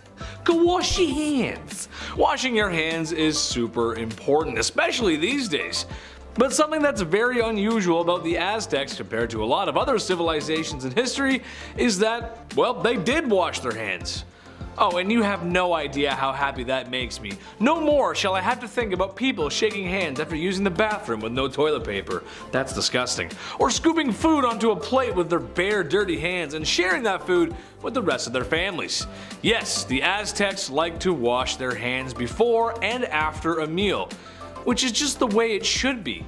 I hate having grimy hands. You know, I talked to the chief today, and you know what he said? That's it. That's actually it. Yeah, we like that. That's it. Number 9, Aztec barbershop. It must have been quite the sight for Spanish conquistadors to land upon the shores of North America and then come to bear witness the Aztec civilization in all its glory. Something noticed by the curious Europeans was that the Aztecs had what looked like a barbershop for men. After all, a healthy scalp is a happy one. Even more interesting than that, however, is women were dyeing their hair with a green herb that I'm not even going to begin to pronounce. It was just too hard. It was a lot of X's and T's. I couldn't do it. Which produced a purple shine to their hair. Some women even shaved their hair off, while older women, like mothers, had longer hair. Man, it's almost as if a beautiful civilization was starting to flourish. Well, I'm sure nothing bad ever happens to the Aztecs, right? Number 8. My heroes. Let me create a scenario for you. I like creating scenarios. Let me create a scenario for you. You're on the way to a certain event that is very important in the big city. Maybe it's a new job, a new summer fling, or something that requires dry pants. But now your stomach is acting up. It's big angy. Your stomach's making sounds that are becoming more audible, and you can feel soon you will require a bathroom. But you hold it in. I can make it past this event and then go, you say to yourself. No problem. But now you've got cramps, sweats, and you're getting anxious as you know that DEFCON 1 is approaching.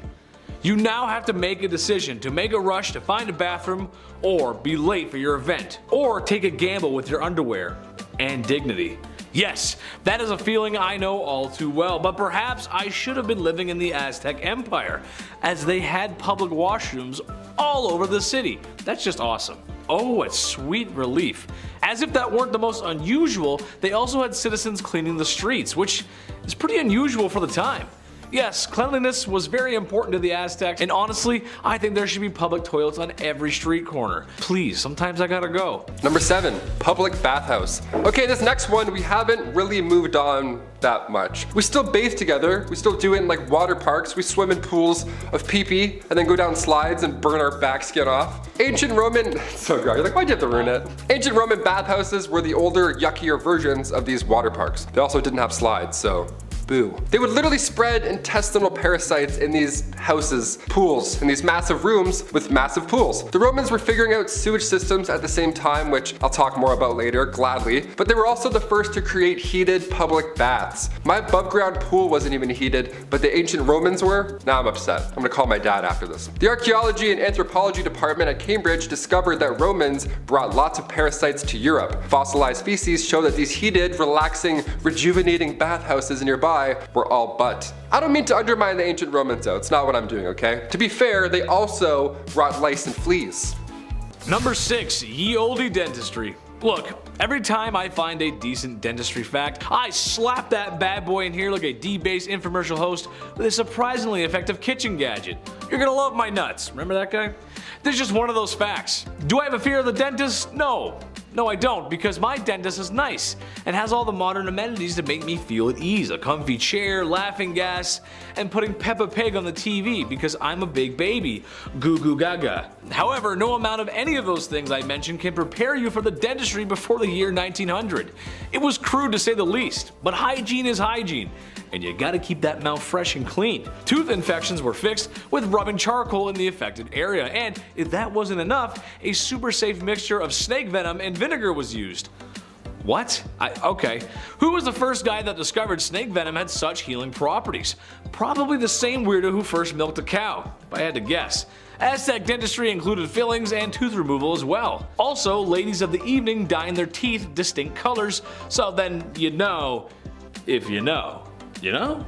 Look at my red teeth, boys. Number 5, steam baths. Now looking back and learning that the Aztecs had public washrooms everywhere and had access to steam baths because of their irrigation is fantastic. I mean, come on, just think about it. You could relax after a long day in your own steam bath that's made by natural running water.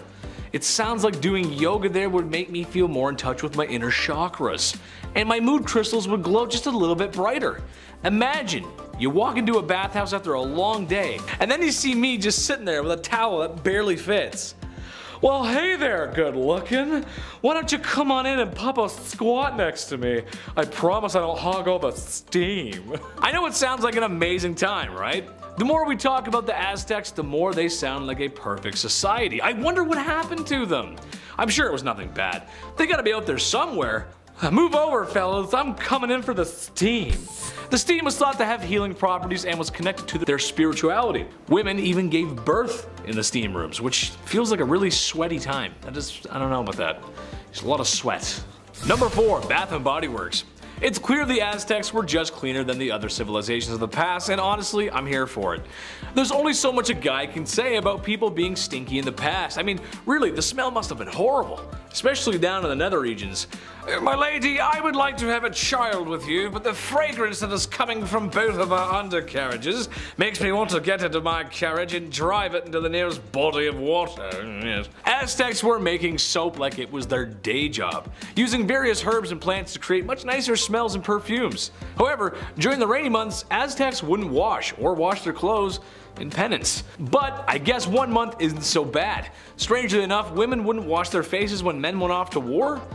I'm not sure about that one, but hey, I'll take it. Gold star for staying clean, Aztecs. Gold star. Number 3. Grow it out. In the Old West era of the United States, men often grew their hair long as a practical choice rather than a cool fashion statement. You know what I mean? All those bandits with their long hair, they had to. Living in the rugged and often isolated terrain of the West, men had to perform many physically demanding tasks like hunting, ranching, mining, pouring whiskey drinks and tarantula juice. Long hair would help protect their scalp and neck from the sun and wind and all that good stuff. But it's important to note that haircuts were not always easily accessible back then. And many men back then could not afford them or did not have access to a barber. It's like, I can't cut it. It's like, where? We don't have anything. We don't have dental. What do we do? As a result, growing their hair long became a practical and functional choice for many men back in the Old West rather than, you know, style. They were going for looks back then. They weren't doing man buns, doing the cowboy thing. They're like, no, I have bugs. I don't want you to see my bugs. I'm gonna grow it. Thanks.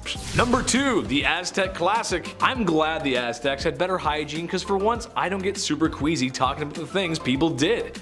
However, it wouldn't be a video about Aztecs if I didn't talk about their favorite pastime. Sacrifice. And honey, if they were giving out gold medals for it, the Aztecs would be record breakers. Sure, they weren't the only civilization to sacrifice people, but they did it with such theatrics. It would make my old theater teacher very proud. But unlike most civilizations, the Aztecs did this all the time. Whenever the calendar called for one, it was time for one. And if they ran out of people, they would go grocery shopping for more. Or actually just go to war and take people, which is not good. Just know that when a chief or a religious leader cuts the heart out of a man whilst alive for the entire city to see, he most likely had a clean cloth and water to wash his hands, making modern surgeons proud everywhere. Number 1. The European bug. It's safe to say that Aztecs, while not as clean as people today, they were striving for better hygiene, more than any other civilization at the time, really. However, no amount of hand washing, sacrificing, or putting herbs in your bath can prepare them for the Spanish. Not just the swords and the guns and invading and such, no, I mean the sickness that Europeans brought with them. It's a plot similar to War of the Worlds, except the invaders brought all the nasties with them. No matter what the Aztecs did, it wasn't going to stop the waves of lovely things the Europeans brought over. Armpits are clean, but now they got black lungs. There's too many diseases to even name, there's a lot. Kicking off the list at number 10, creme bleu. It's the 1930s, you're looking for a way to get rid of those upper lip hairs. Well, creme bleu promises to have your back. They actually promise to have your armpits as well. Yeah, armpit hair and upper lip hair, gone for good you say? Wow, that sounds absolutely lovely. Just don't read the fine print, don't flip it and zoom in. Don't zoom in. This cream was applied to the upper lip, but side effects caused hair loss all over your body. And sometimes users would suffer from paralysis. It was on the market for $10, which back in the 1930s, that's a lot. Like for hair removal cream, that's a lot. Those are like Beats headphones? What is this? The Journal of the American Medical Association called this product out as viciously dangerous. Rightfully so, and those who suffered from those harsh side effects collectively sued the company into bankruptcy come 1932. The silent killer here in the cream was thallium, commonly used as rat poison. That ought to do it. Number 9, ancient birth control. Although birth control today is easier than in ancient times, it's still a chore. It's routine, it's something you have to keep track of daily, and things go wrong if you don't and lose track. There's a plethora of side effects. You have to take fake ones just so your body, your hormones are all over the place. You can get cancer from these, you can get blood clots potentially. There's very little research on long-term effects for birth control pills. And also I'm speaking not from experience. There's no birth control pill for guys. This is wildly unfair. I have the most respect. These pills mess you up. My friends will tell me their side effects and I can't believe it. You're all troopers. Ancient Egyptians, their method of ancient birth control was by mixing acacia fruit with honey and ground dates.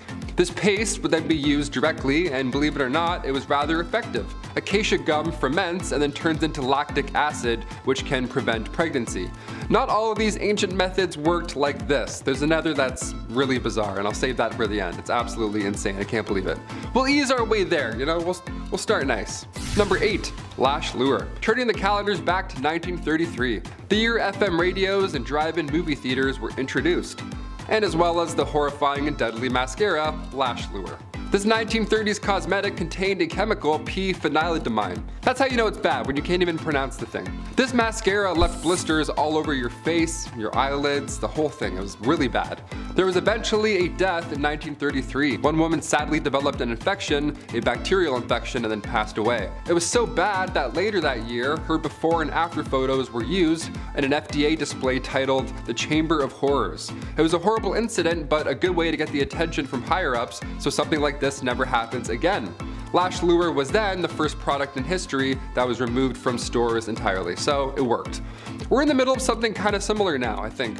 Cigarette packages have those horrible side effects to smoking right there on the packaging. The girl with the face. Could we see the day smoking is outlawed? I don't know, I feel like we're close. It's caused quite a few more deaths than Lash Lure. Number 7. Pucker Up. Hey, on this channel we've talked about some crazy stuff in history, and a lot of crazy stuff unfortunately had a lot to do with women being hugely mistreated in the past. However, some women acted against this.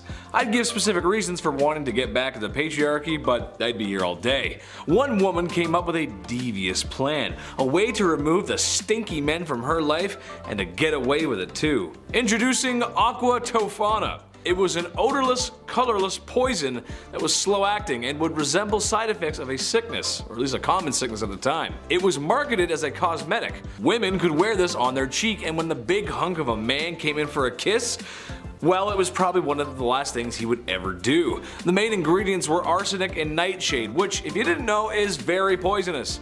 Next time you forget to take the trash out at night, gentlemen, just take notice of when the wife wants to give you a kiss. It could be your last. Number 6. Gorad's Cream.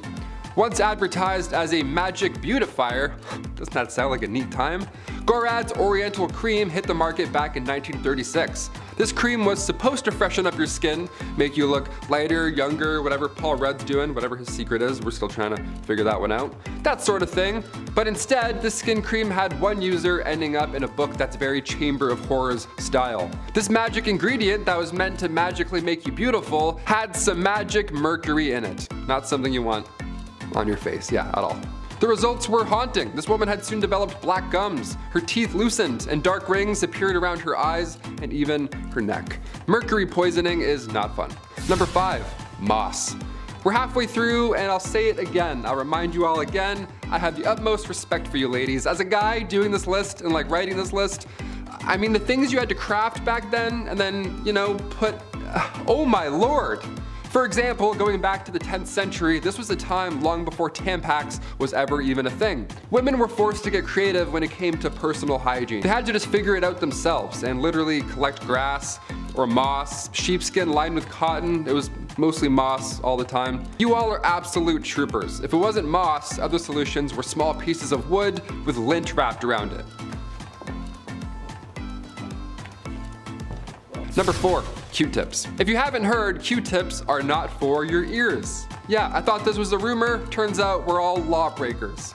I use 2 at the same time if I'm in a rush. No, flip them. I'm a vigilante when it comes to Q-tips. Q-tips were invented in 1923 by Leo Gertzensang right after his wife stuck cotton balls to the end of a toothpick. Kinda sounds like his wife invented Q-tips, but okay, we'll roll with it. From 1923 to 1926, they were named Baby Gays, and then Q-tip Baby Gays, and then finally just Q-tips. It's like a Sweet Baby Ray's, that barbecue sauce. Oh, so good. If they just called it Sweet Ray's, maybe they get rid of the baby, I don't know.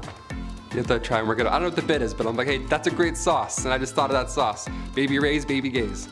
Back in those days, Q-tips were dipped in boric acid, and they were intended to sterilize wounds. Yeah, we're just out here like,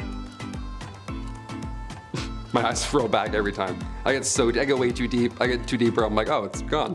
Huh, there it is, magic, I'm a magician. After this, there were even Q soaps, Q oils, Q creams.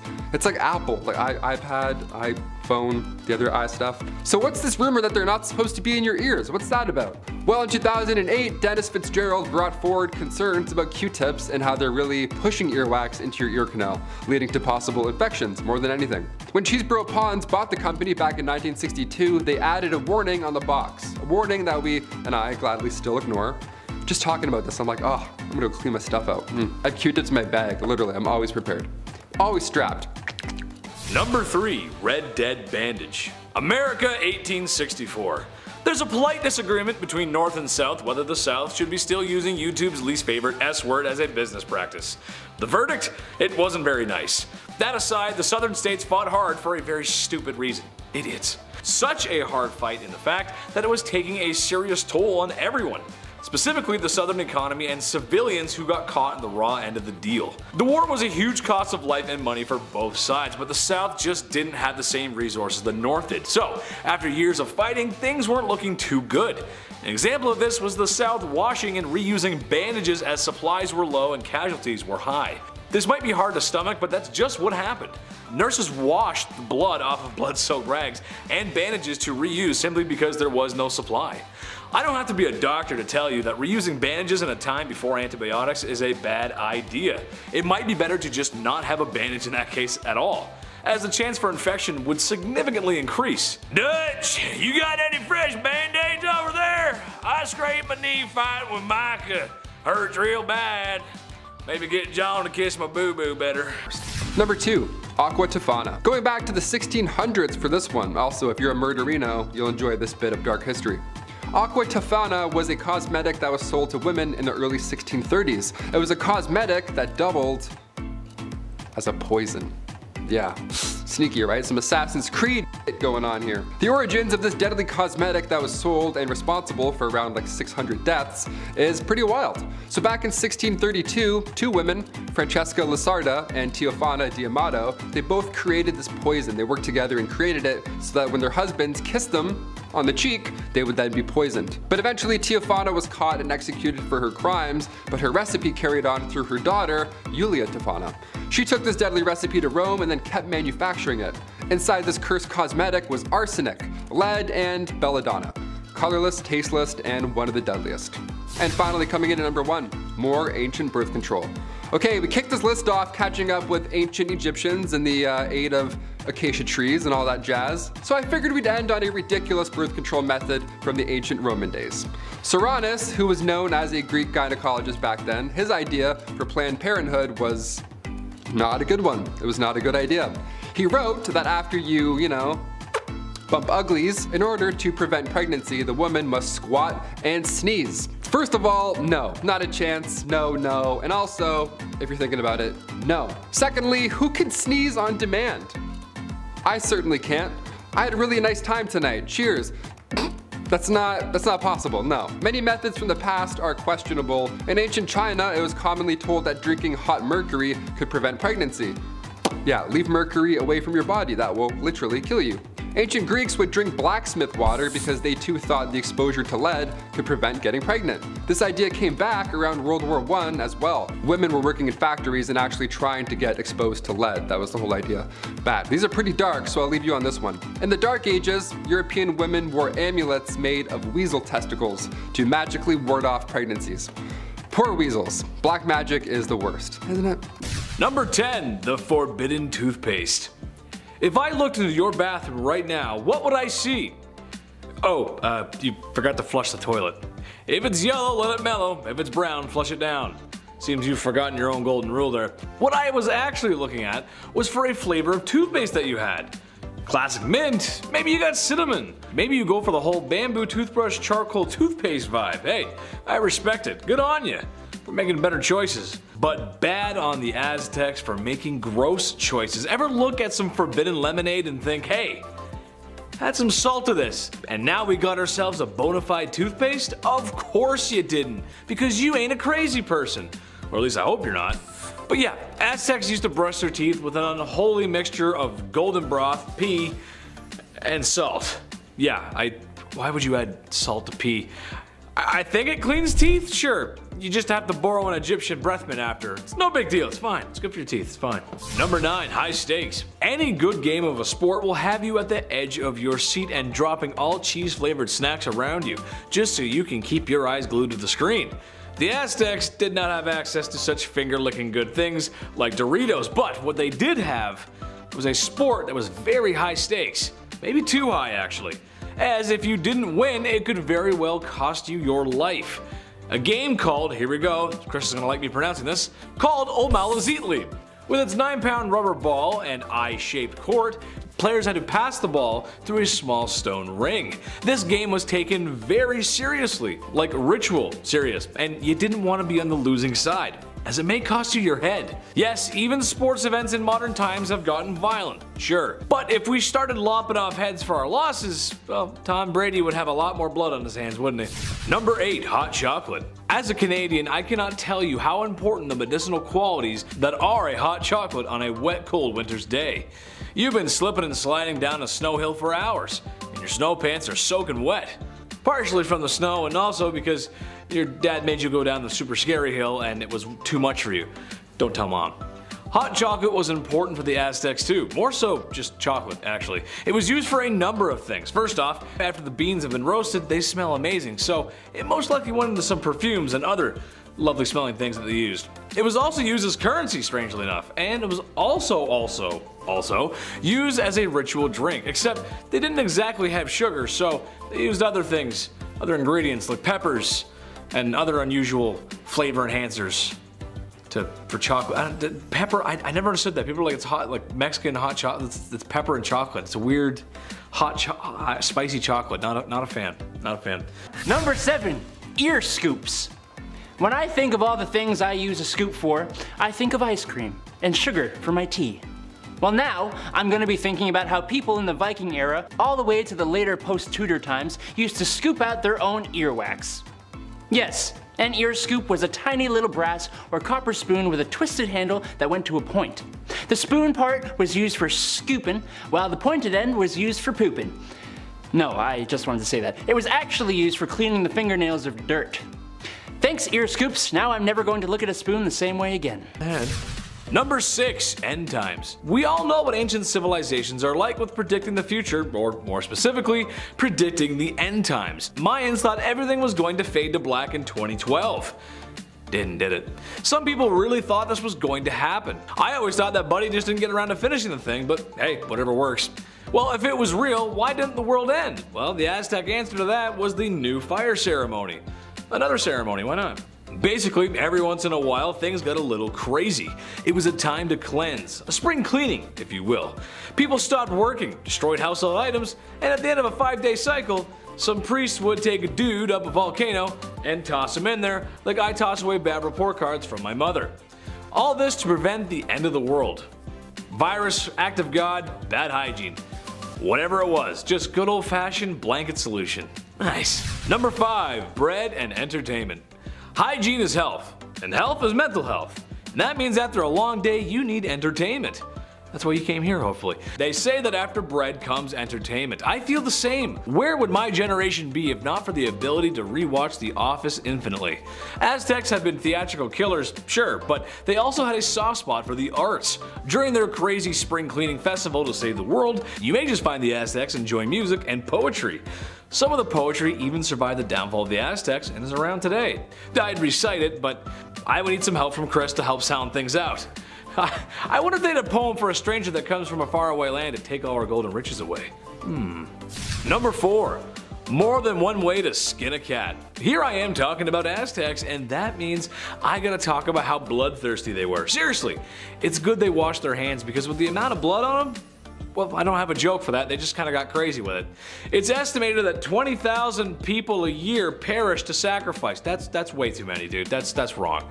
Which, if I'm being honest, those numbers probably could have helped you fight off the Spanish when they came to take everything. What do I know? Cutting the heart out of people while they were still alive, a lot of heads no longer attached to bodies, and something that's just so heinous. Texas Chainsaw fans rejoice, because the Aztecs loved a good skinning. Just a good old fashioned peel skin off. Just take it off, George. George, take your skin off. I don't know why I'm Jerry Seinfeld skinning somebody, but sure. What do they do with the skins afterward? Do they throw them into the crowd and they cheer it on? Or, cause that's just wrong, man. That's not right. That's wrong, bruv. The chief was so upset by this one that he had nothing to say, actually. The chief is speechless. He's got nothing.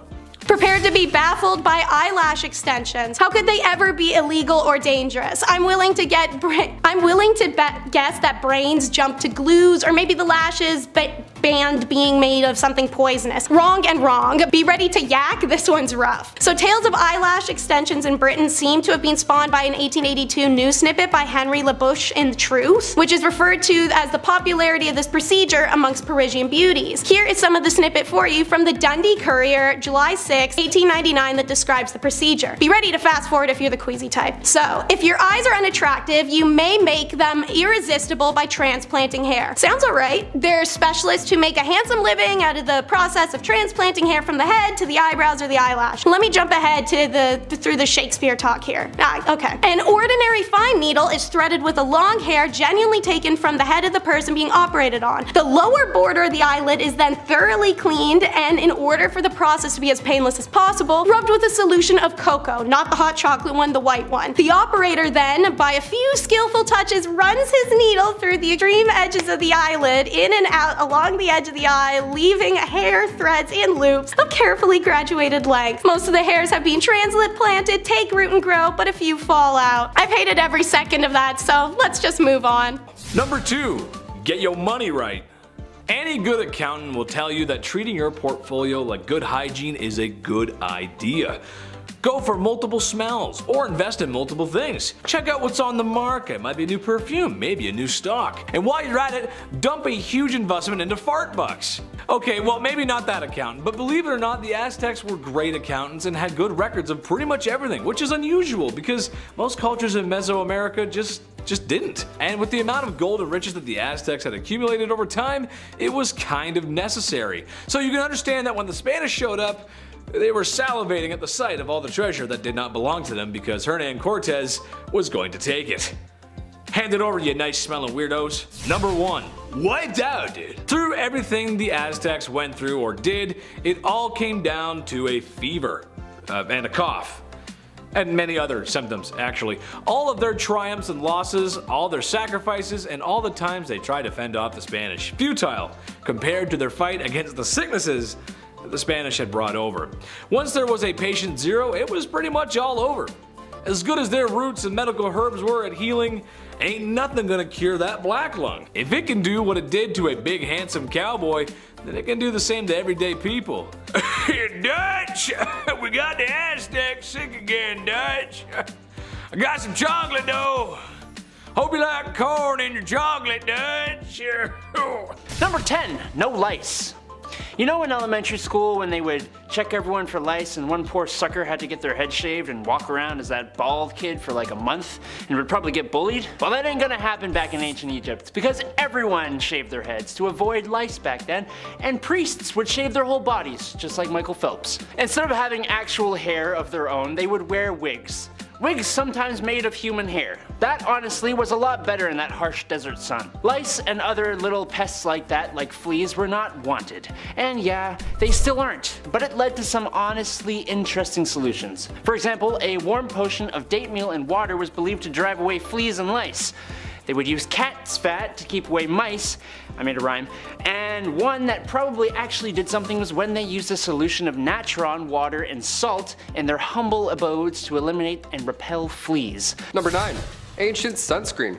As soon as summer comes around, game over. I burn so easily. That's why I'm a fan of winter. I don't have to keep applying sunscreen to my face all day, all night, and feel like I'm about to faint, obviously. Canada gets quite hot. But how did Egyptians beat the heat in ancient times? What was their trick? They didn't have banana breeze, SPF 90, whatever the hell it is. Ancient Egyptians valued their skin as a symbol of beauty, right? You think your morning skincare routine requires a lot of work? Think again, Laura.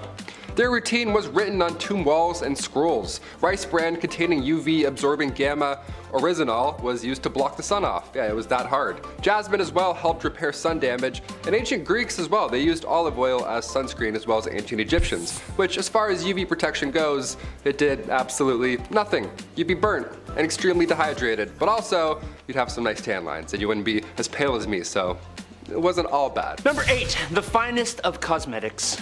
The cosmetics of ancient Egypt were not just for looking good, they were for feeling good too. Like on the inside. Now, as such, those professionals who made the stuff took it pretty seriously. Not just because of a passion for the art, but also because they'd be judged pretty damn harshly if they did a bad job. If they sucked, it would mean having the whole neighborhood give you a bad reputation. And in the cosmetics business, just like show business, it's all about that reputation.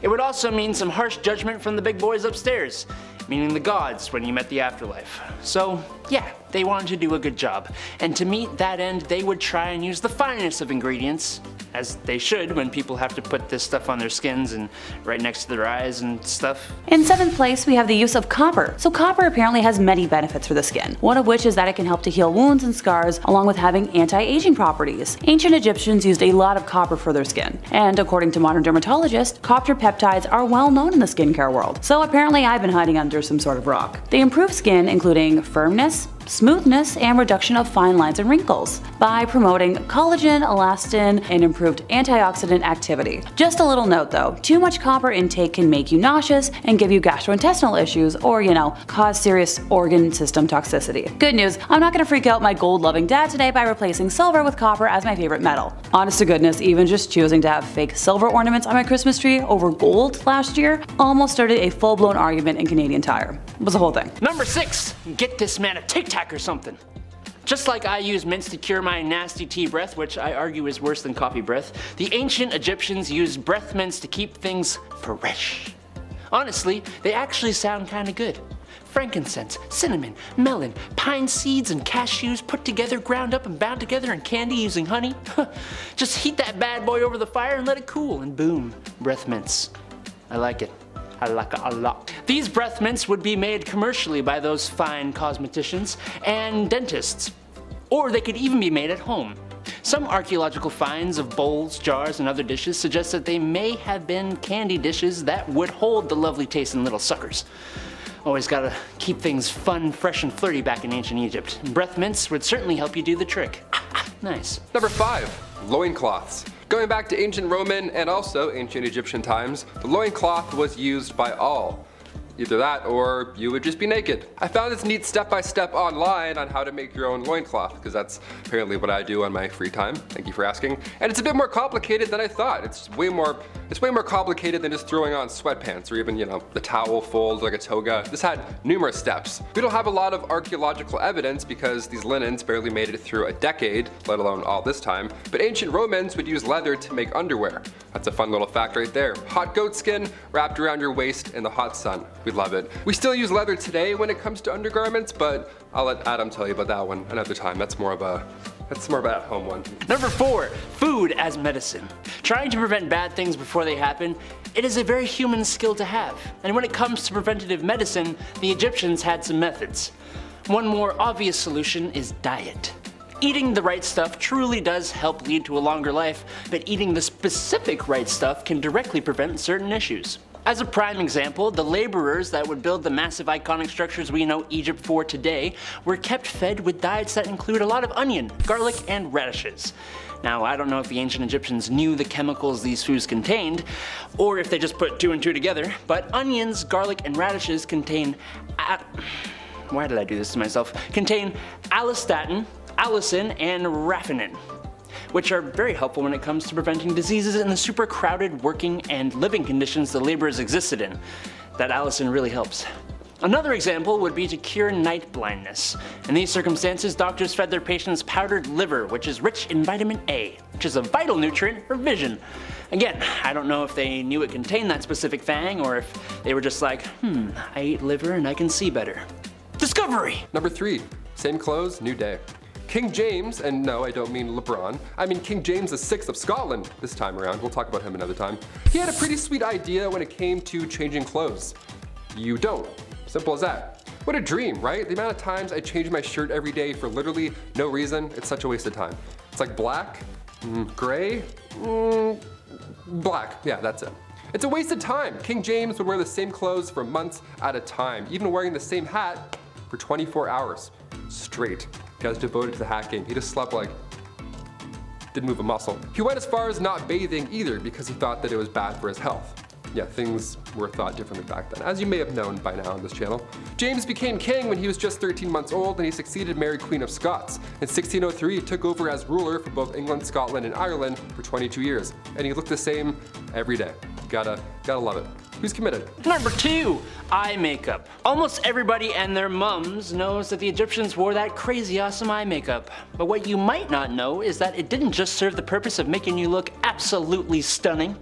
No, a lot of these eye makeups were lead-based. Now, that sounds pretty bad, I can't lie. It does. And it likely was for some, but it was possible that it boosted nitric oxide by up to 240% in cultured human skin cells. I don't know what cultured human skin cells means, but that's the quote. If you know, let me know down below. What the heck does nitric oxide do? Well, that I do know. It helps to boost up your immune system to fight diseases, which, guess what? That's pretty important, especially in the marshy areas around the Nile where eye infections are actually pretty darn common. What's cool is that research suggests the Egyptians actually knew that and specifically synthesized the makeup for this purpose. Neat. Finally, number 1, mummification. Back in the day, mummification was common, and even today we're finding more mummies. Like literally last month we just unraveled 6 more. It's crazy. We're uncovering more ancient history, which is great, but how exactly was this process done?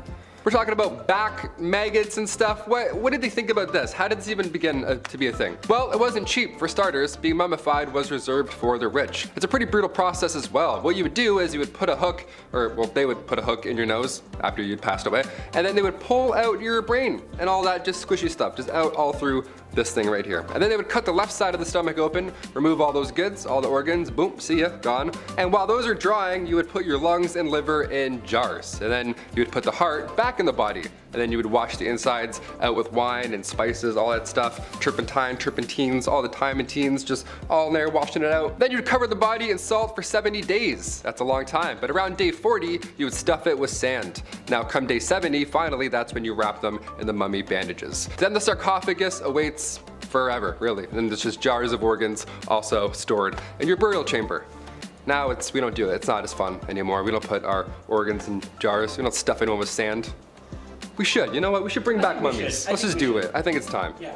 Kicking off our list at number 10. Seam squirrels. I love squirrels. Being Canadian, we see quite a bit of them. They're a little too friendly for me at times, but they're great. During the Old West era, seam squirrels were, well, not what you think. Personal hygiene was not a priority for many people back then, obviously, and lice infestations were unfortunately quite common. Now, the type of lice that affected people during this time was commonly known as body lice, which is pretty horrible. That could be found in the seams of clothing, hence the term seam squirrels. Yeah, not actually a squirrel at all. It's just body lice. Gotcha. Body lice, of course, was a major problem during the Old West era, and they were responsible for the spread of diseases like typhus, trench fever, and relapsing fever. Relapsing fever? I haven't even heard of that one. That's terrible. These diseases were often fatal because, you know, ye Old West, and many people in the Old West succumbed to them. To combat the spread of lice and the, one of many diseases that they carried, people in the Old West often resorted to extreme measures, such as burning their clothing or even shaving their heads completely. That's why you see old cowboys and they look like they're stressed. They have no hair,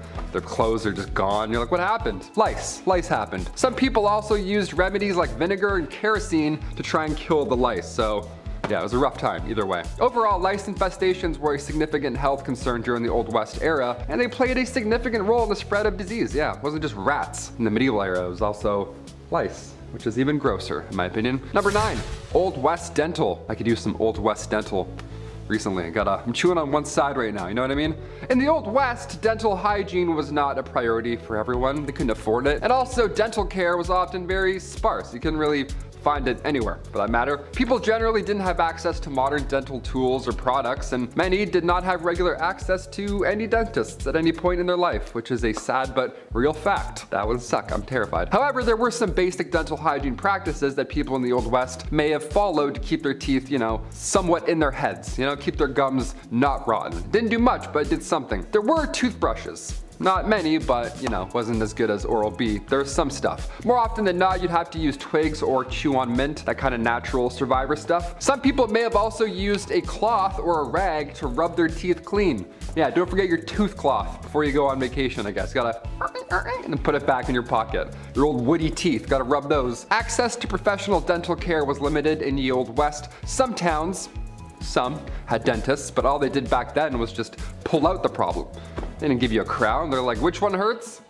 All right, get out of here. All without anesthesia, so that's a great time. You're gonna remember all of it. Other options included a community toothbrush, which is hilarious to think about and also so sad. Yeah, some public establishments had a public toothbrush. Can you imagine? Go out, have a little brush, check your teeth. All right, cool. I'm gonna go back to the bar. I'm gonna be sick. I'm gonna actually throw up right now. Number 8, no spitting. Spitting was a common habit back in the Old West. You see it in movies and parodies. They're always spitting on the ground and stuff. Well, it's because it's real. It's a real fact right there. It wasn't officially outlawed. However, many towns and cities did prohibit spitting on sidewalks and inside of public buildings, because yeah, please don't do that. Thank you so much, sir. This was largely due to concerns about hygiene and, of course, like I said earlier, the spread of disease. In addition, spitting was considered rude and uncivilized behavior. Yeah, of course, and many people were offended by it. Middle of conversation, guy just spits in between your feet. I'm like, wait, don't do that. Please don't do that ever again. Some businesses even had signs asking customers to not spit on the floor. Can you imagine what kind of shithole you're in? You have to ask people not to do that. There was also social norms in place that discouraged spitting in certain situations. For example, it was considered impolite to spit in the presence of a woman or in formal settings, which, yeah, I agree, still do that today. That's great. Despite these efforts to discourage spitting, it remained a common practice among cowboys, miners, and other workers in the Old West. They're like, yeah, I have shit in my mouth. I don't know, we don't have water. I'm gonna spit. Sorry. Number 7, ancient cosmetics. The ancient Egyptians in particular were known for their good hygiene. They were, as we have seen, bathed frequently and even wore makeup. The ancient Greeks had a similar reputation and emphasized the benefits of a healthy diet. Egyptian cosmetics and toiletry sets actually included a tube for the eye cosmetic kohl, a razor, tweezers, a whetstone, and a mirror. As far as back as the ancient Roman period, women were said to use razors. There, they would also have been found tweezers, stones, as well as creams which were used to remove hair. In Tudor England, it was said that people cared about their appearances, and so people took into carrying little glass or steel mirrors with them, and also carried tweezers as well as combs, ear scoops, and bone manicure sets. There's evidence that people have been shaving since the early days of man, and it is believed that they had used sharpened rocks to scrape away facial hair, and some may have actually removed facial hair by plucking it. Number 6, hair care? Yeah, I added a question mark there because, I don't know, not much TLC going on top back then. Throughout history, people have used a variety of natural ingredients for hair care. Nowadays, guys have it too easy. It's like Axe 5-in-1. It's like hair, armpits, legs, feet, all like, no way you can do all of that. Popular methods in the Old West were whiskey and castor oil. Yep, all on your big exposed head, right in the sun, there you go. Pantene Pro V wasn't a thing then, so folks were rubbing their heads clean with castor oil. That's a nightmare. Whiskey was believed to help cleanse the scalp and often promote hair growth, while the castor oil, that option, that was thought to moisturize and condition the hair. So that'd be a fun 2-in-1 back then, that's great, put that in the stocking. These ingredients were readily available and most importantly, they were affordable, making them popular, but also, realistically, it was their only option. Guys doing whiskey, he's like, yeah, let's clean it up, clean up top. It's so hot. It's like, ugh, really burns. Number 5, medical shows. Today, medical shows, they're fascinating. Dr. Pimple Popper, I'll watch that all day while I eat. I don't even care, I'm disgusting like that. Dude's getting mashed potatoes squeezed out of their back, so I'm like, let's go, I love it. I'm slapping that thumbs up, it's my shit.